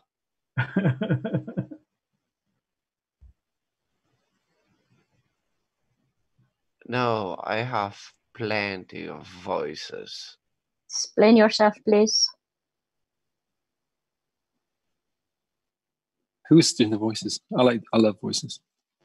Guys, I'm gonna need y'all to help me out. I'm lost. If anyone knows where I should go, let me know. Oh, I see. We're playing silly buggers with the names, are we? Righto. If I may interrupt, if you're asking for directions, go west where the skies of blue. Is that the Pet Shop Boys version? Multi-Tom, I don't stream on my channel. I don't create content. That's why Alan agreed to this yesterday. So put on your big boy pants, jump into the waiting room, and everybody will leave. If you can't do that within the next 3 minutes, you are officially bitch made yet again. Did you say the mating room? I will leave. The mating room? There's a mating room? I'm off. I'm there, dude. If he goes in the white room, Alan will know that he's in the white room. And then everybody will leave. We will leave. We've got integrity. We will leave. We said we would leave, and then we'll leave. Could I ask a question to they and them? They and them. Hey. Hello, they and them. Sorry? A question? Yeah, I've got a question for you. Okay. We're going to start calling you Alibot or RoboBee or something, because your mic is just terrible. All right. Yeah. We can still hear you though, Ali. Just a bit crackly. That's right. I just had well, see, what I'll do is I'll speak, and if you don't understand what I'm saying, that's okay. So they and them, what do you actually think that you're going to achieve by having a debate with someone about the flat earth? Absolutely nothing, Ali, because I freely admit that everybody in this room has researched topics more than I have. I'd just like to ask people how the contradictions of flat earth work so I can have a better understanding. Right. So wouldn't that, I mean, if you want to have to talk to the guy, don't you think you would be a bit more pleasant with him? Ali, there's history between me and Tom though. So this goes back years. Because you and I have had conversations on Sean G's. because you will join Yeah, I and know. you will I have know. a conversation. Right. It's been 2 minutes yet. Go west where the skies are blue. The point is, he won't even come halfway. If he came into the side room, the question. Yeah. The point is, he won't even come halfway. If he came in the side room, we would all leave. The side room's got nothing to do with this until Ellen lets him in. Well, it doesn't matter. He won't even go halfway. He won't click the link. He won't even get in halfway. Can't show us that he's willing to at least do something, then fuck him. Fuck him, Blue. No offense, Blue.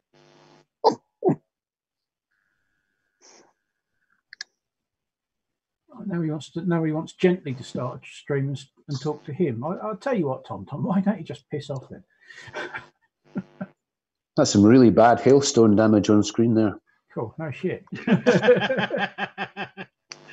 Must have been parked in Texas.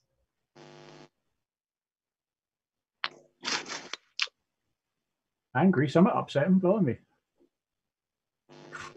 Some of them Alaska mosquitoes have been on that. Someone said wasp and angry in the same sense. You know that 90% of the destruction of fear, hate, anger, and then the last 10% is an ass dagger. Those are definitely Florida mosquitoes.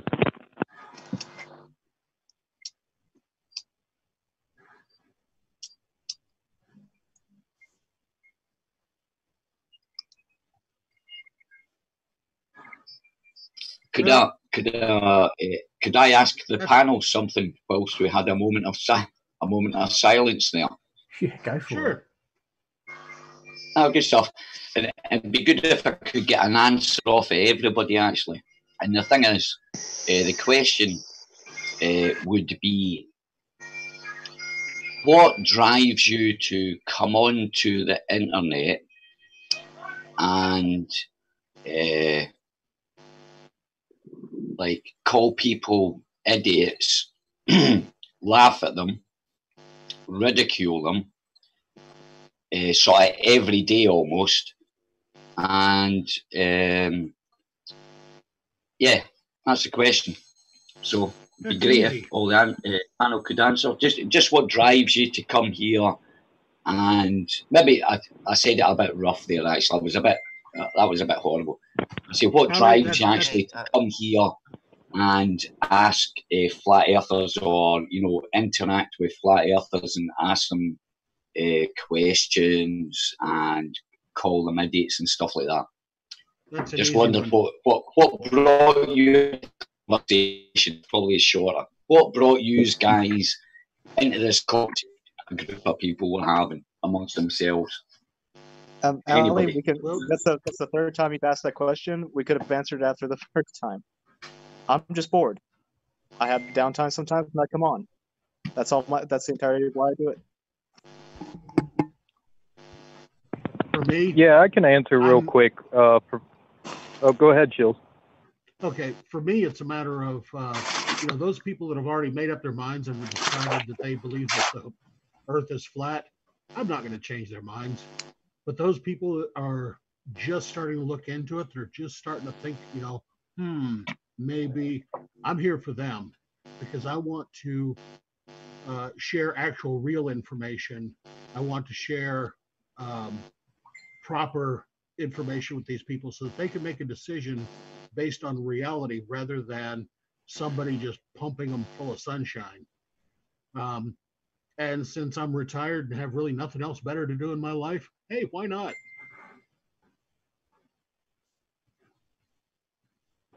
Well, my answer is actually to educate myself as well.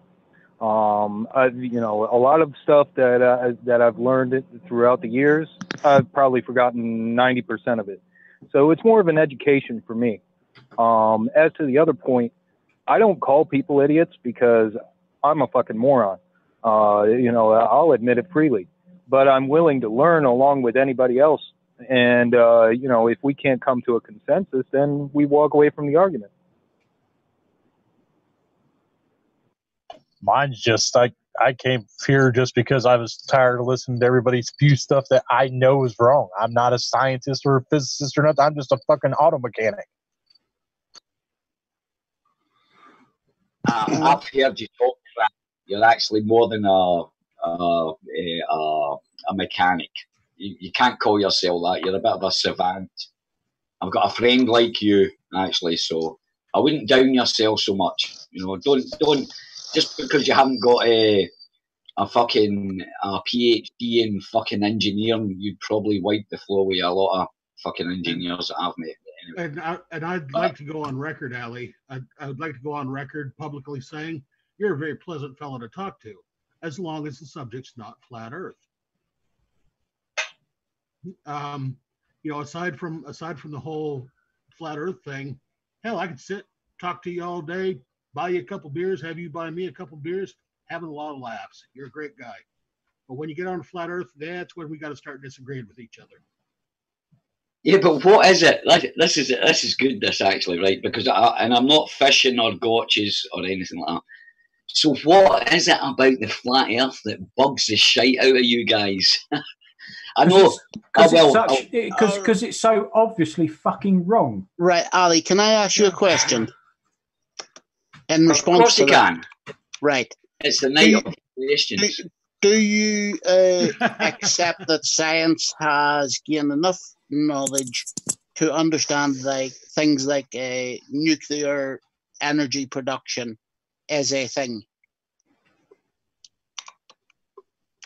Ah, you little fisherman, you little Irish fisherman. No, I believe in atomic. I believe that whatever they did, if they called it splitting of the atom, if Niels Bohr called it, or Niels Bohr, if he called it splitting of the atom, they split the atom. But I believe somehow they can, if it's an atom, it's an atom. But I do believe that they've got that capability. Hey, just a by the by, Alan, there's a great video about a group of guys that were involved in British people, British soldiers as well. There's not many left of them, right? They're all veterans, and they were actually there at the testing of the nuclear weapons, right? And what's happened is every single one of they're trying to actually get money and actually try to get compensation off the government for actually, well, every single one of them's died through cancer, a cancer sting, and they were in the actual boats that watched these things go off because there was British sailors there as well when they were watching it. And just them describing, right? Just them describing what they saw and what they talked about, the heat, the whole phenomena of what they watched. I have to say, if they want to call it an atom bomb, they seen something that certainly gives off radiation, and science calls it, atomic physics. So I don't personally believe in little balls with things spinning around them as regarding atoms, but I believe they done something, and it was radioactive, and it was a nuclear, if you want to call it a nuclear bomb, it was a nuclear bomb, man. And there's, atomic generators and stuff like that. All right. So, Ali, I was in a Discord chat the other day, and some of the beliefs were that atomic energy was completely fake and that you could literally walk up to these things and be exposed to no danger at all. Well, there's a video of a guy that worked with them for years in the very, very, the early days when they made the uranium pellets and stuff like that, right? I can't remember his name. And he's telling stories, when it first came out, they were picking these little pellets up and stuff like that. He did say, though, you shouldn't hold them for too long. He did make that. It was quite funny. He said you shouldn't hold them for too long, but they're not as dangerous. He said what happened was the atomic or some agency from the government, right? Because they were doing all this kind of shit and playing about with it, and it was quite safe. But maybe they did. yeah, it was quite safe, and the guy's still alive, so it was quite safe. But what he did say is then a government agency, I don't know who it was that came around and decided that's too much exposure, that's that, and they decided to make it a bit more, he says, to make it a bit more scary sounding or something. He says, but it's not as harmful as they actually are. I can't remember the guy's name, but he's got videos on YouTube, where he gives lectures and stuff like that, like an old guy. You know, he was there from the beginning. I know who you're talking about, Ali. Do you know him? Yeah, I saw the video. Right. He's got yeah. Oh, nice one, Montreal. How you doing? Good, Ali. That's the guy who eats some of it, correct? Yeah, he did. Yeah. He was saying that it was. I can't remember what uranium. I'd be lying if I did, but it was a uranium or whatever. And he was just saying it's not as harmful as what they made it out to be. But yeah, I believe in nuclear weapons and stuff like that. You know, why not? Yeah. The thing about uranium is it's an alpha emitter, so, and alpha particles can actually be stopped by the skin. So as long as you don't have them on your skin for a long time. Okay. And ingesting it is not good, but if you ingest a uranium pellet, the pellet itself is going to pass through you very quickly. Yeah. So again,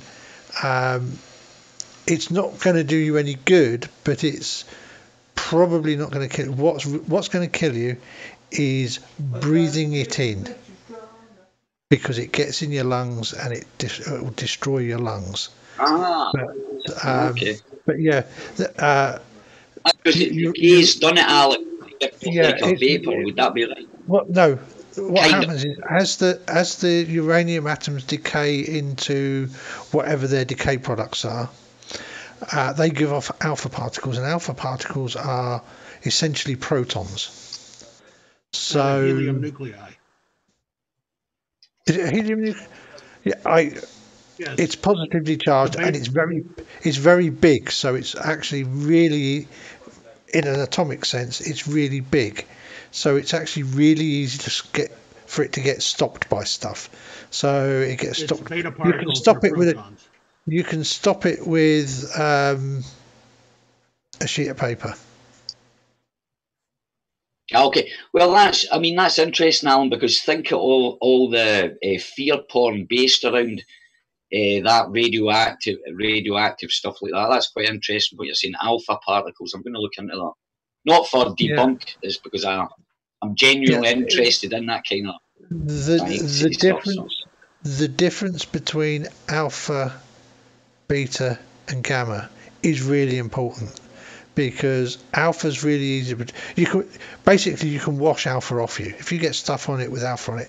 You can wash it off you, and that'll be fine, because unless it's unless it's inside you, it's really not going to do you a lot of harm. Yeah, you wouldn't want a lot of it on your skin, because that would probably induce cancer, skin cancers and the like. And long term, that's if you've got it on you for a long period of time, it's going to kill you. But you can wash it off. Beta particles are a bit more dangerous, because that's got a little bit more range. But again, you can stop beta particles with fairly thick clothing. Are beta particles, sorry Alan, beta particles on a shorter wavelength? Are they? Wavelength? They are alpha and beta are particles. Yep. Right. It's not a weight. Right. Sorry. Yeah. So they are literally particles. So they have to. They're very, very small, because they're smaller than atoms, but they're still particles. They have to pass. So they're actually quite easy to stop. A British military NBC suit will stop alpha particles and beta particles, pretty much. So the gamma. The gamma is electric. Gamma is the what's electromagnetic radiation. Gamma is the electromagnetic radiation. So that is the very, very high energy photons, which are the same as light, radio waves, microwaves. They're all in that same. They're all in that same family. It's just that the energy of a gamma photon is so high that it will, instead of just giving a bit of energy to an atom when it hits it, it will literally hit the atom and ionize it and do serious damage to it, especially if it happens to be especially if it happens to be an atom in your organic makeup. So we tend to worry about the stuff that creates gamma radiation the most. So what do the particles they travel like? As we've got gamma, that's on a electromagnetic wave. Yeah, so it travels at the speed of light. It travels at the speed of light, just like all other light. All the other things, all the other stuff that gives the other stuff, you actually have to have solid particles of things, which then have nuclear fission going on inside that break down and give off one of these particles. So as long as it's actually quite easy to protect yourself against it because you can wash it off you.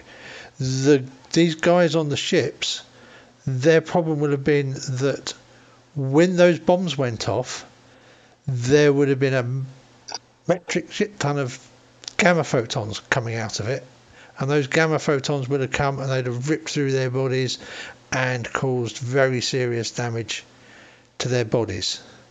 And of course it damages DNA and all sorts of things, and eventually, yes, you will.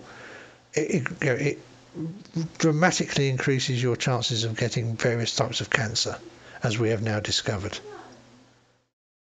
Yeah, because that's what I was saying. You should watch. Oh, sorry. On you go. Sorry, Ali. I just want to tell you guys, I just posted a video on what you're talking about, Ali.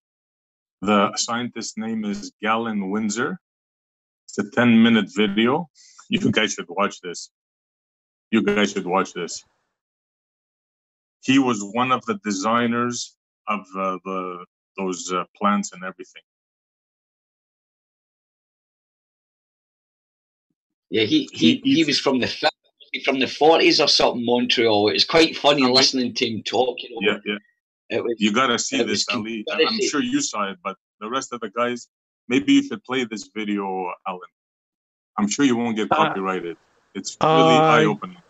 I got hit with one a couple of days ago. So at the minute, I would prefer not to play anything I haven't checked first. Understood. It's always good to be. You know where they store the rods and stuff? He was swimming in there every night, apparently. I don't think I would go that far. I mean, one of the reasons why I know this stuff is that. I have to call. Sorry, guys. Okay, I see. No problem. One of the reasons I know this stuff, Ali, is that my secondary duty in the RAF was working in the nuclear, chemical and biological warfare decontamination cell. So, had there been an attack, we were responsible for making sure that everybody stayed safe as they entered and exited the buildings, and put them through the decontamination processes to keep people safe. So of course we had to have a reasonable understanding of what we were dealing with, or could be dealing with, I should say. And in some previous governmental contract work that I did for the military, excuse me, we had to be educated in decontamination procedures and different types of radiation and how they affect the human body and how they can be detected and measured. So strictly for like safety measures, it didn't get in depth. So I'm not trying to say that it was a full course on this sort of thing. It was just safety procedures and related information.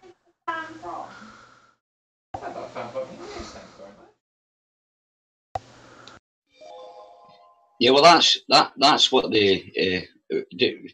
I kind of just caught the last bit of it, but you were saying it was just about safety procedures on paid shells, yeah? Yeah. That's what I've got as Yeah, far as any kind of that's what. information on it. Yep, that's what the guy. That's what the reason. But he was that guy was just pointing out it was kind of more like a fear porn kind of thing. It wasn't as dangerous, but I get what you're saying about the health and safety aspect of it, kind of thing. But and frankly, as far as Alan, anyway. Oh, sorry, I want to tell you guys about this because this is like this is a shame for these old guys. They're old veterans, man, and you've got to watch the video soldiers, about it. They deserve whatever compensation they can get. I mean, but they're fighting the British. But they're fighting the British government, right? There's only about I think there's about five of these guys left, man. Every single one of them's died with cancer related, and obviously it's because of what they witnessed. But the thing was the fact you should hear them describing what they saw. That was the most awesome thing, and I thought, what the fuck were these scientists doing, man?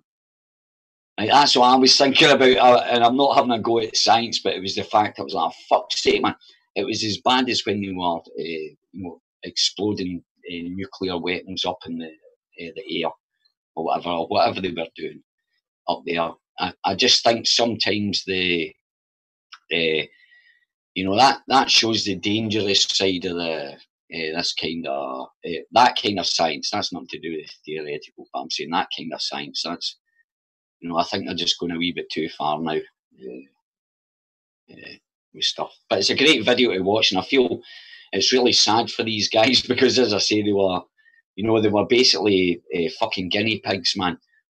They're not saying that, but you can obviously see that. Why would you have a certain amount of boats spaced away like 5 miles and then 1 10 miles and all that kind of thing? They got zapped big time. So, and it pisses me off when people say that it's fake. Some of the film does look fake when they show that, and I totally get people understand people sort of coming across with the conclusion, oh, look at that film, that was a model, look, it doesn't even act like real trees, man. But if you understand the force, you just have to listen to these guys describing it, and you really understand the force of this them explosions or those explosions that they made.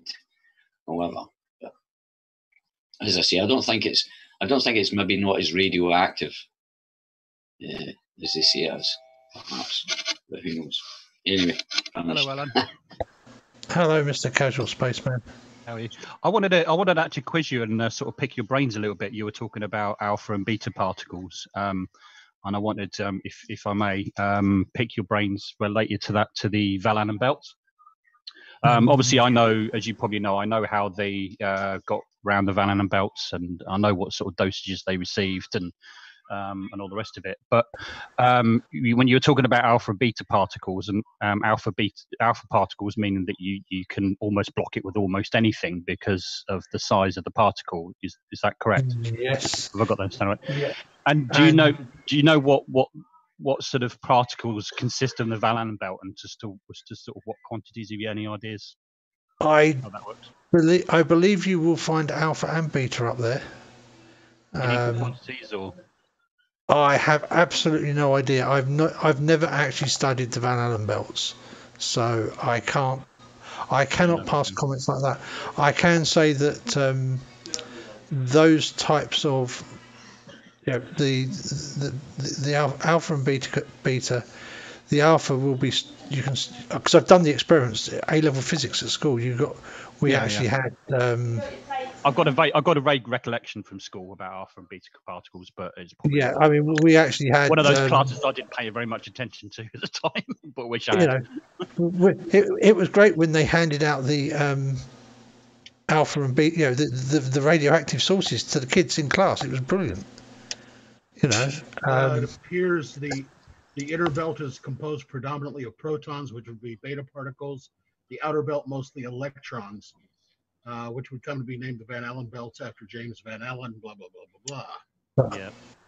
Yeah. So Yeah, certainly the most. So I suspect. I was going to say the most dangerous thing is the very high energy protons in the Van Allen belts. I mean, I would suspect then what they've. Yeah, I suspect what they've done is they've gone through the thinner parts, which as well we know that anyway. So there's probably more alpha particles than there is beta and gamma and all the rest of it. I would suspect. Yeah, well, it seems that there's mostly beta, and beta you can stop with tinfoil. Right. Mostly. Okay. Something a little bit. So it's a little bit smaller than. Obviously, the higher the energy you impart with them, the further they will penetrate stuff. But you can certainly block the particle-y type stuff with not too much stuff, especially if it's heavier elements like aluminium and tin and steel. All mostly the metals will in 2 or 3 millimeters of that will make you pretty much safe. So we can say with fair amount of certainty that they were in the spacecraft and the flight suits. They were pretty much protected from alpha and beta particles in the most part. Indeed, they would be. The types of radiation I would be worried about up there would be the high energy photon stuff. Yeah, gamma and all the rest of it. That would be the most the concerns. Yeah. And, so the doses that they actually received was as we know was quite small, and apparently the biggest amount that any of them received, I think, was in, I might be wrong, Apollo 15 or something, and it was actually less than a nuclear power worker would actually get in the course of a whole year in one Apollo mission, as I understand it. Yeah, One of their main worries was Bremsstrahlung radiation, which I've got up here on the screen. Sorry, it's say that again? Actually a different type of It's called Bremsstrahlung radiation. Oh, okay, right. And it's produced. Bremsstrahlung basically means breaking or stopping. Anytime high energy particles are slowed down or stopped, they release a packet of non-particle based radiation, which can backscatter or penetrate.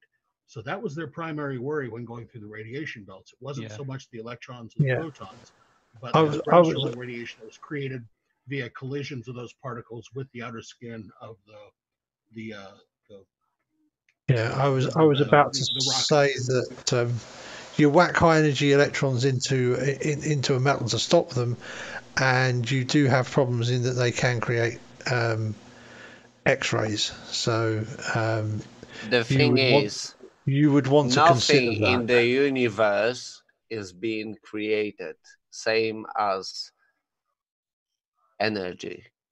Sorry, say that again, Adam. Sorry. Nothing in the universe is being created. It just changes the state. Same as energy, it transforms. Oh yes, that's correct. You can't. Yeah, exactly. You can't create energy. You can only transfer it from one medium to another. Yeah, I understand that. Yeah. But it transforms, not transfers. It's called transformation. Transforms. Beg your pardon. Stand corrected. Yeah. Oh no, I wasn't. I was just saying, just clap. No. That's fair comment. It's important to get those kind of words right, because if in any kind of debate or discussion. So okay. So Adam, I've just got a quick question for whoever presented that. So they're actually, it's a different type of radiation. It's not like the same radiation. The alpha is a different radiation from beta. It's a different radiation. It's still an ionizing. It's still an ionizing electromagnetic photon that comes out. It's just that it's It's a different phase. Excuse me. No, I have a high question. energy I have a question. Hello. Yeah. Hello. I have a question. Where does this energy that can I see? Okay, I will stop showing video. Can I see your atom and electron thingy? Yeah. Shields, could you put that back up, please? Oh, the Bremsstrahlung radiation? Yes. Yeah, sure, not a problem. No, I meant to say that I appreciate you showing me that. Thanks very much. That was useful, actually. Thank you. Okay. Thank you very much. So, with this picture, we see that there is some energy being radiated. Yeah. Where does this energy come from? It comes from the breaking or the slowing down of the particles. Yeah. So the projectile electron comes in, and it is either it loses some level of kinetic energy, and that kinetic energy is transformed into either a high energy or a low energy X-ray photon. Depending on the amount of breaking that's happened. Depending on the amount of energy that the projectile electron has lost, it gets converted into the photon, the high energy or low energy X-ray Yeah. photon. Okay. Well, the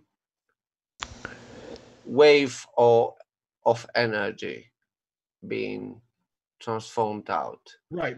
One is at the higher one is at the higher frequency, the other is at the lower. That's just because of the Doppler effect. Okay. No, not Doppler. Well, no, it's the amount of energy that has been bled off of that projectile as it's been as its vector has been changed. If the vector As it collides, well, it doesn't have to collide. All it has to do is change or collide, either one. But the more that its vector is changed, the higher energy that Bremsstrahlung radiation will be. Because more energy has to be bled off of that projectile, and when that energy is bled off the projectile, it has to go somewhere. So it goes off as X-rays, Bremsstrahlung radiation. Yeah. You could say that was almost, if you likened that to, if you like that that atom that's in the middle, if you likened that to the and another, if you likened that to a ball bearing, for example, and the other one was a ball bearing, and when I'll just use the clicking, it hits, it collides with it, it makes a click. And the energy, that's what I can't understand, that the energy would go out. I thought it would go out, what do you call it, isotropically or homogeneous. Well, how does it end up with different energies?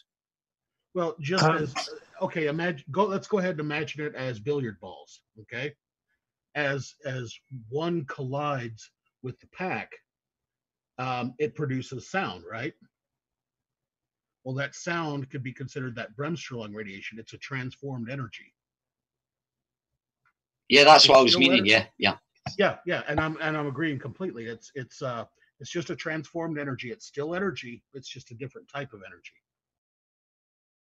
But how do you get the two levels? But 1 second, sorry, because I want to know this.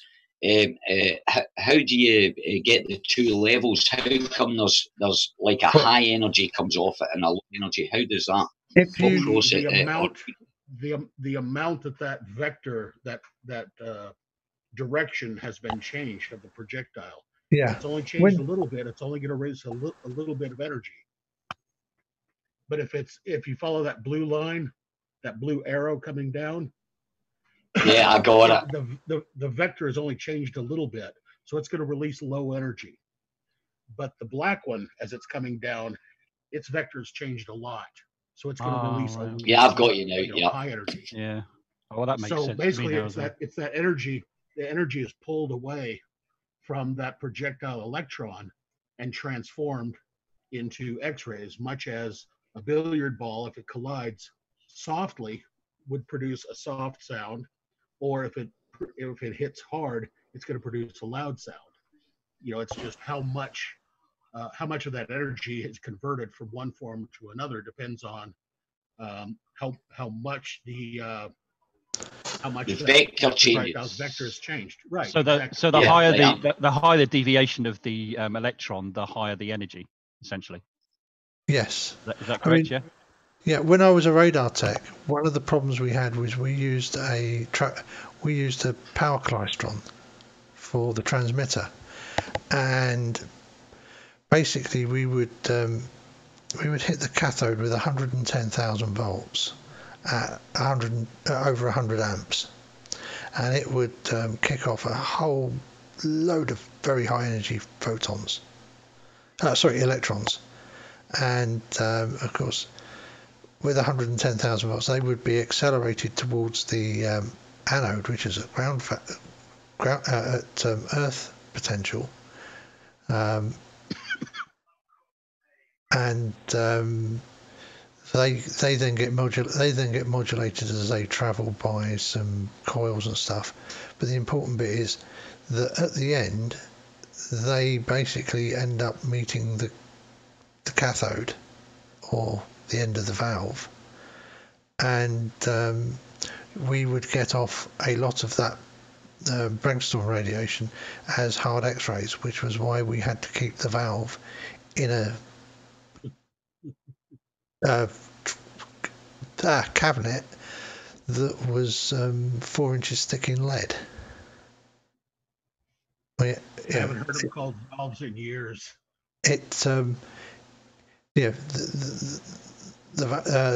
transmitter cabinet door was about 8 feet high and about 4 or 5 feet wide, and it weighed 2 tons, and that's British freedom tons, not the metric type. So what is it about lead that makes it so good at shielding against radiation? Is it because of its mass is much denser per volume than most materials? It has very large nuclei. Right. Okay. And so it's very good at capturing those photons and other stuff that you fire at it, and having enough mass to hold it in. Yeah, even if it's gamma, it can still hold it. Right, okay. Can I ask a question then? Well, I've got a quick question. Osmium, and it's pretty rare. So the next one down the line that's feasible is lead. So go ahead, Ellie. I'm sorry. Yeah. Oh no problems. I was going to ask, right? I was reading something, some paper or something and I got the impression that all metals, they decay down to lead. I think there's only one that doesn't, or 2 or 3, but they all decay down. If they're left long enough to decay, they turn into lead. Would that be right in understanding that? No. That's not no, correct. Definitely not. Definitely no. Right. So why would I think? It was just something I read. Right. Obviously, then I'm misunderstanding. What would I be misunderstanding then? For something to decay, it has to be radioactive, and when it decays, that means it moves down the list on the table of elements. Yep. So it has to be, first off, it has to be a higher elemental mass or atomic mass than lead. So it has to be. Yeah, well, lead's the lowest, let's isn't it? Just say, no, it's the lowest on the scale, right? No, lead is pretty high up there. So let's just call it bigger. So something's got to be bigger if it's going to decay down to lead. And as it's throwing these particles off through radioactive decay, it gets a little smaller and a little smaller until finally it becomes stable as either an element that's molecularly stable, or lead, which is also stable. Yeah, but do you guys not find that fascinating, right? Oh, sorry, but do you guys not find that fascinating that another metal or another element or whatever can transform into another thing just through a natural process? Yeah, this is that not fascinating? Oh, I believe Ali is right on this one. I believe uranium does decay into lead. I believe I read that too somewhere. Uranium, right? Okay, but not all metals. Ah, right. That's my apologies. But I'm sure a few do. I'm sure quite a few do. Oh yes, quite a few do. I'm showing. Yeah, but don't you think? How the hell does that happen? You know what I mean? Like, let's you've take got a look. one metal. Let's take a look at what I'm showing here on the screen. Let's start with uranium-238. Okay, it emits an alpha particle, becomes thorium-234. That emits a beta, and then it becomes what the hell's PA? It's not palladium. Damn, I can't think. Anyway, becomes Pa-234. Then that emits a beta and becomes uranium-234. That emits an alpha, becomes thorium. Thorium emits an alpha and becomes radium. Now we're down in the purple. You see that? Yeah, I'm following you. I'm following you. And then it releases an alpha, becomes radon gas. That's the yellow one. Now it gets back into polonium. And then it emits another alpha from polonium and becomes an unstable isotope of lead, lead-214.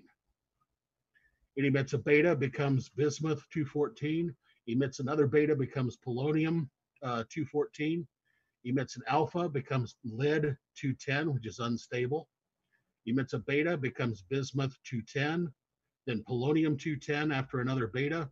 Finally, its last alpha emission, it becomes stable lead-206. Now, I find that absolutely fascinating. That's the nerd coming out here, man. It is. Just to imagine. It's wonderful. Yeah, but that's nature, man. That's like, if that be true, if it is, if there's how long does that process actually take then? Only a few million years. Okay, so not so long then. Well, the half-life. If you look up at the top at uranium-238, very top where they're kind of orange, you see that 4.5 E9Y. That's 4.5 billion years that it takes for if you had a pound of uranium, it would take 4.5 billion years for half of that to become thorium-234, which has a half-life of 24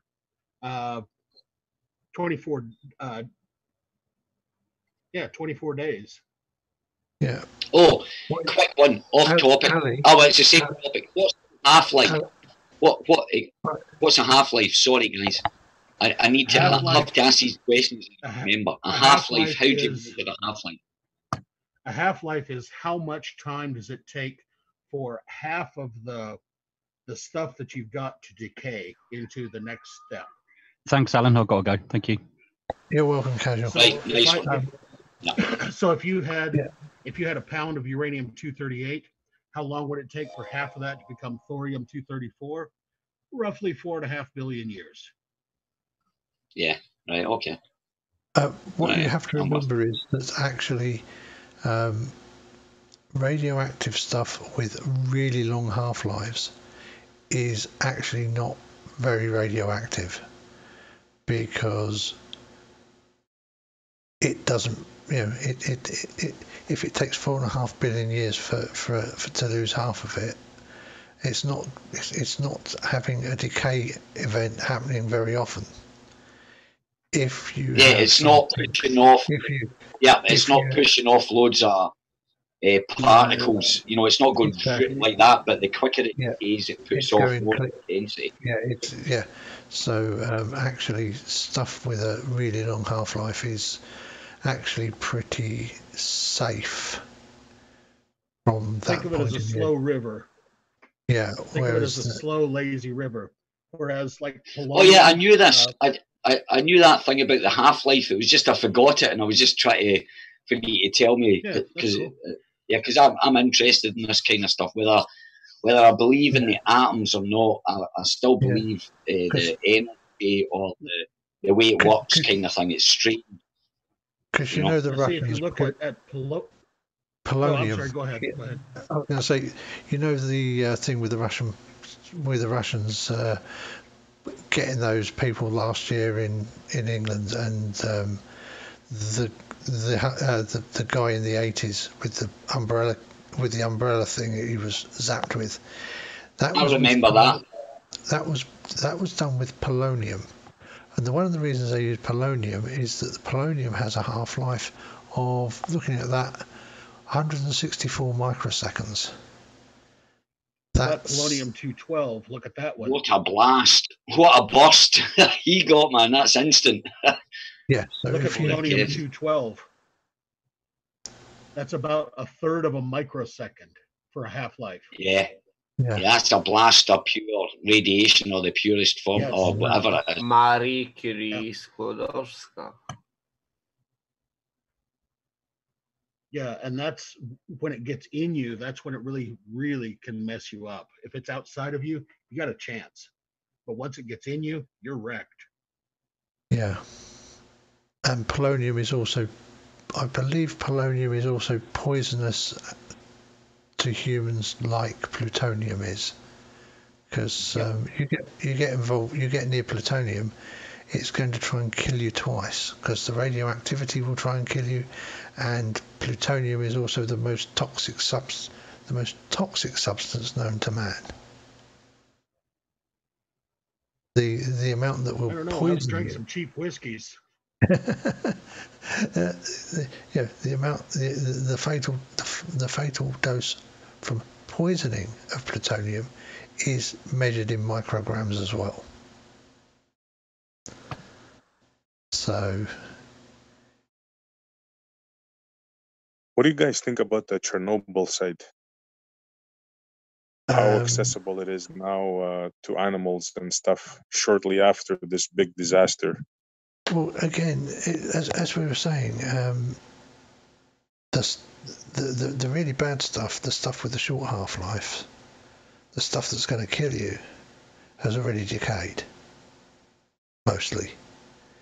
So the stuff that's there is the stuff that's got the long half-lives, that is not giving you huge counts of beta, alpha, beta, or gamma particles. And I think also a lot of what was a lot of what is there that is that is dangerous is alpha emitters. So you're wearing clothes. It's not going to penetrate your clothes. You can get it if you get it on you when you get home. When you get out of the site, you shower thoroughly. Yes, shower thoroughly. You're going to wash it all off. It's not going to. It's not really going to hurt you a lot. So yeah, I'm not surprised that the animals are moving. And of course, the animals are going to move back in very quickly because there's no humans there. So yeah, but I don't think the animals are showering anywhere. True, but what about the fish? The fish are always showering. Like they're thriving. I saw a documentary, and they're, besides the jokes, that the animals are thriving there. I find that funny. Well, yes, but when tested, there's still an accumulation of radiation in their systems. And they do have, I believe they do have a much higher preponderance to have cancers. It's say because we're in that phase where it's the pollution that is there is mostly alpha emitter. And with very, very long half-lives. It's radiating very slowly, and as long as you don't, as it is surprising, but I think what we are seeing is evolution in action, because what we're seeing is the animals that the animals that are least affected by the radiation are the ones that are surviving and reproducing in that area. So, yeah, I'm not 100% surprised that stuff is there, because we have seen examples of very rapid evolution in other areas. So we know that evolution can happen that quickly, especially when you've got especially when you've got a niche environment that's got a particularly strong push to favour one particular aspect. I don't think it's a sign of evolution, Alan.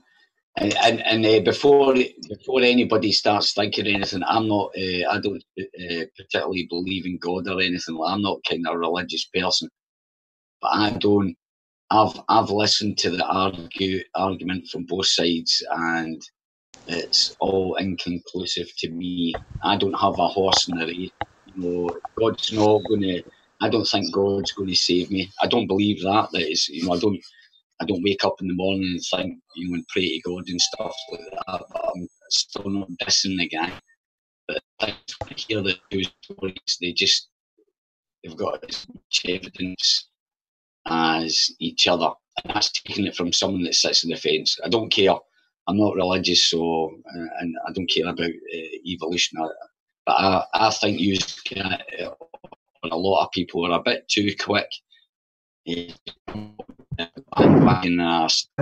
roboting like mad again, mate.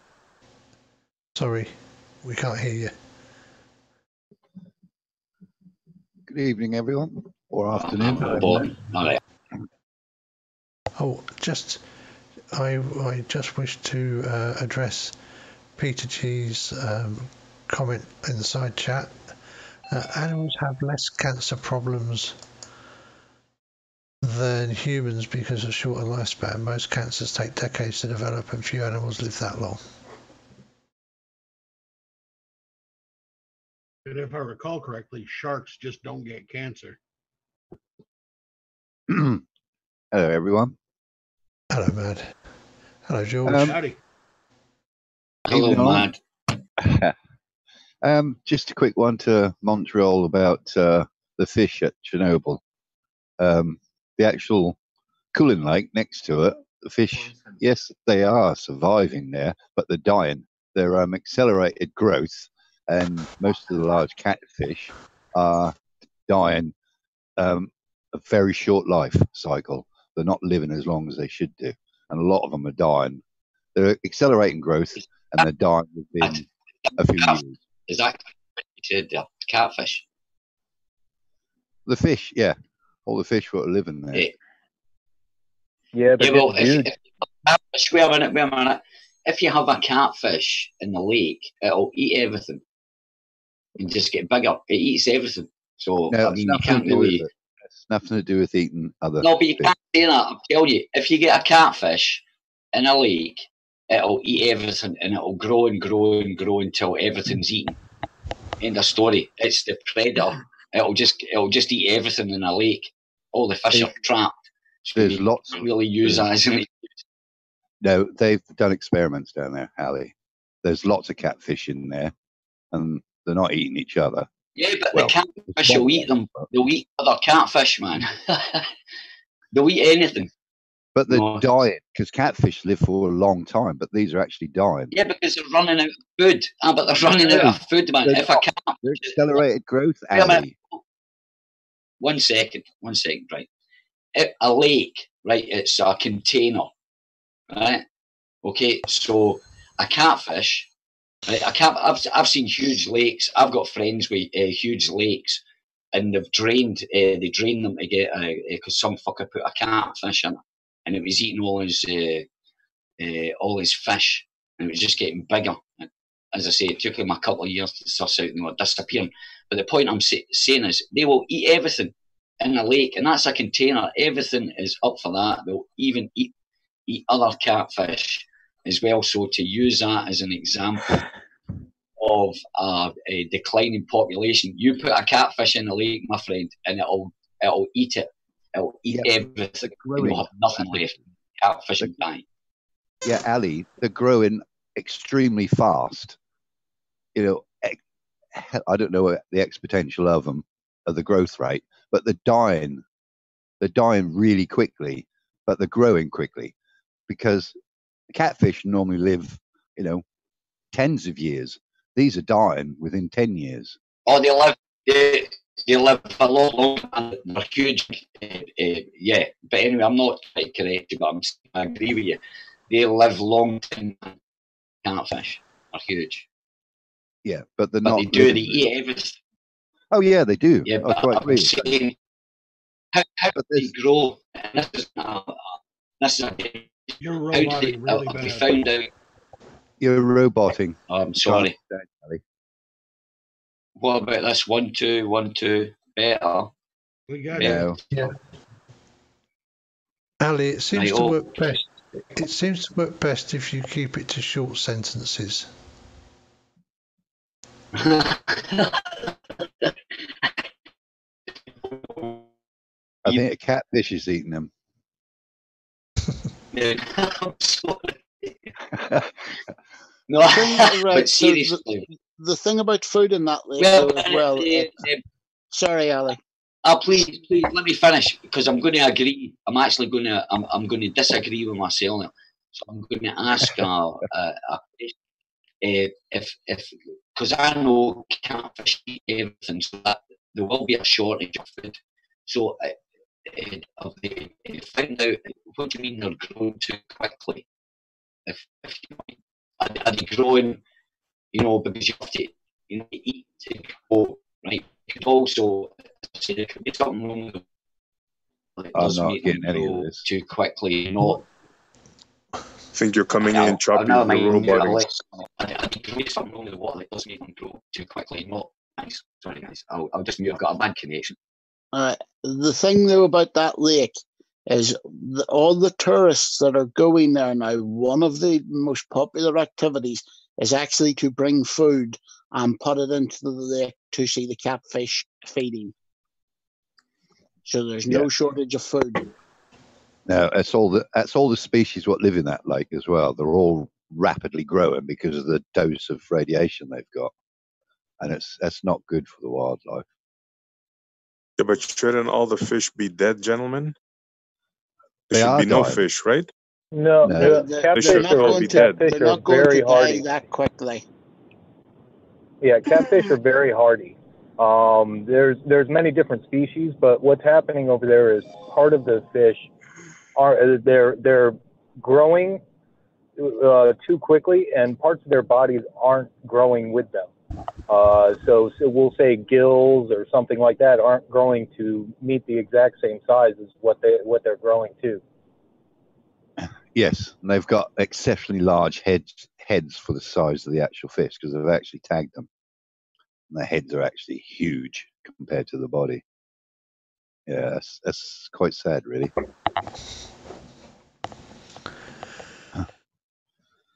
But anyways, what did I miss, anyone? What happened to Tom Tom? He refused to enter because I wouldn't make everybody leave so that he could enter on his own, because I've seen him do it before. He'll have everybody leave, then faff around for 15-20 minutes not coming in, and then bugger off, Oh, right. And kill the stream. So that the whole thing will be a fiasco, and then he'll go away and crow about it. So yeah, I get you. And he'll go away and tell everyone how he demolished everyone. Yeah. So he never came in. He thinks I'm a special agent. He thinks I'm an agent. He does, man. There's a load of them. That do. It's quite funny, actually. But as I say, this is a really great conversation, by the way, guys. I like talking about the atoms and all that kind of stuff. That was a good point Montreal brought up, though. That was about, because it was filmed just a few years after it happened. Because I remember, years and years ago, before I got into Flat Earth, about video, guys were going into videos and it was just a forest again, and there was wild animals and everything. But as I say, it's like what you said, the alpha particle, the gamma, or the ones with the fastest decay burnt off the quickest, I suppose. Yeah. You can't. It's not. I get it. It's a good explanation. And I do myself, I believe about obviously there's certain rays that we can't see and do cause us harm, and some that don't cause us harm, kind of stuff. So it's quite interesting how it's all bad for you. It's just that it's differently bad for you. So alphas actually cause a lot of damage. When they cause damage, they just they just tend to be very easy to get rid of. Because they come from other particles that you can and they're very short range. They're stopped by 5 to 10 centimeters of air. So, if I remember correctly. Yeah, you're quite correct. I have a fun fact. Chernobyl didn't close until what was it, 2000? Chernobyl was still open for all those years. They only closed down the broken reactor, then the subsequent ones closed down, and then finally the last one closed down in 2000. That's mad. Well, there you go. Yeah, that's funny. That's funny how it's like. Well, not want to go into the conspiracy, but it's funny how we get a different story over where we live, kind of thing, from what really happened. Just like that gentleman just said there about how there was still a couple in operation and then they closed it down, kind of thing. But that could be due to secret, with Russia or something. But here's a question I want to ask you guys, because I don't often get a chance to talk about this. I think. What do you think about space? I think a big part of the us, what we were told in the press in Western, in the West at that time, comes from the fact that it was the middle of the Cold War. And so the Soviets wouldn't want to let on anything at all to the West about bad stuff happening, and the Western governments weren't beyond using it as propaganda to make the populace fearful in the West. So that kind of information, the way the information was portrayed at the time, you have to look at it in that light, in that it was actually an event in a long-running geopolitical dispute between the two great superpowers of the world at the time. Could you? So you could be possibly saying that the media kind of not I can't use the word lied because everybody calls everybody liars now. It's kind of like getting old. But I'm saying the obscured facts a little bit or exaggerated a little bit. Let's just say journalists. I believe journalists are especially lazy people, and so it's much easier just to follow the party line because you get that info handed to you, essentially handed to you. Yeah, now, Alan, you're how old are you? Well, I'll tell you my age first. I'm 54 years old, right? How old are you? I'm 55. Right, there you go. Right, okay. So you should have added on these days journalists, because if you remember in the old days, if you watch like Nationwide or David Dimbleby or all these guys, when they got a hold, and David Frost, when these guys got a hold of politicians, there were some don't get me wrong, there were some very good reporters, and especially some investigative reporters. You've only got to look at the Manchester Guardian hit squad that they had. I forget the name of it, but they were renowned for breaking those types of stories.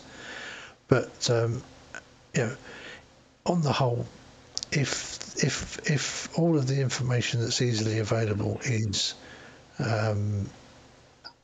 pointing you in one direction, that's probably the way you're going to end up going, unless you're really, really trying to dig for a cover-up. And I don't think it was a deliberate cover-up. It was just the state of the times.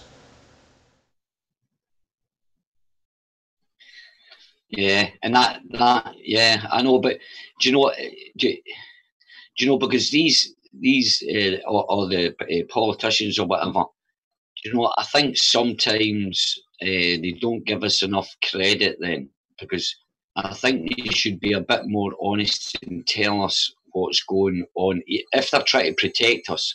You know, we better not tell the people because they might panic.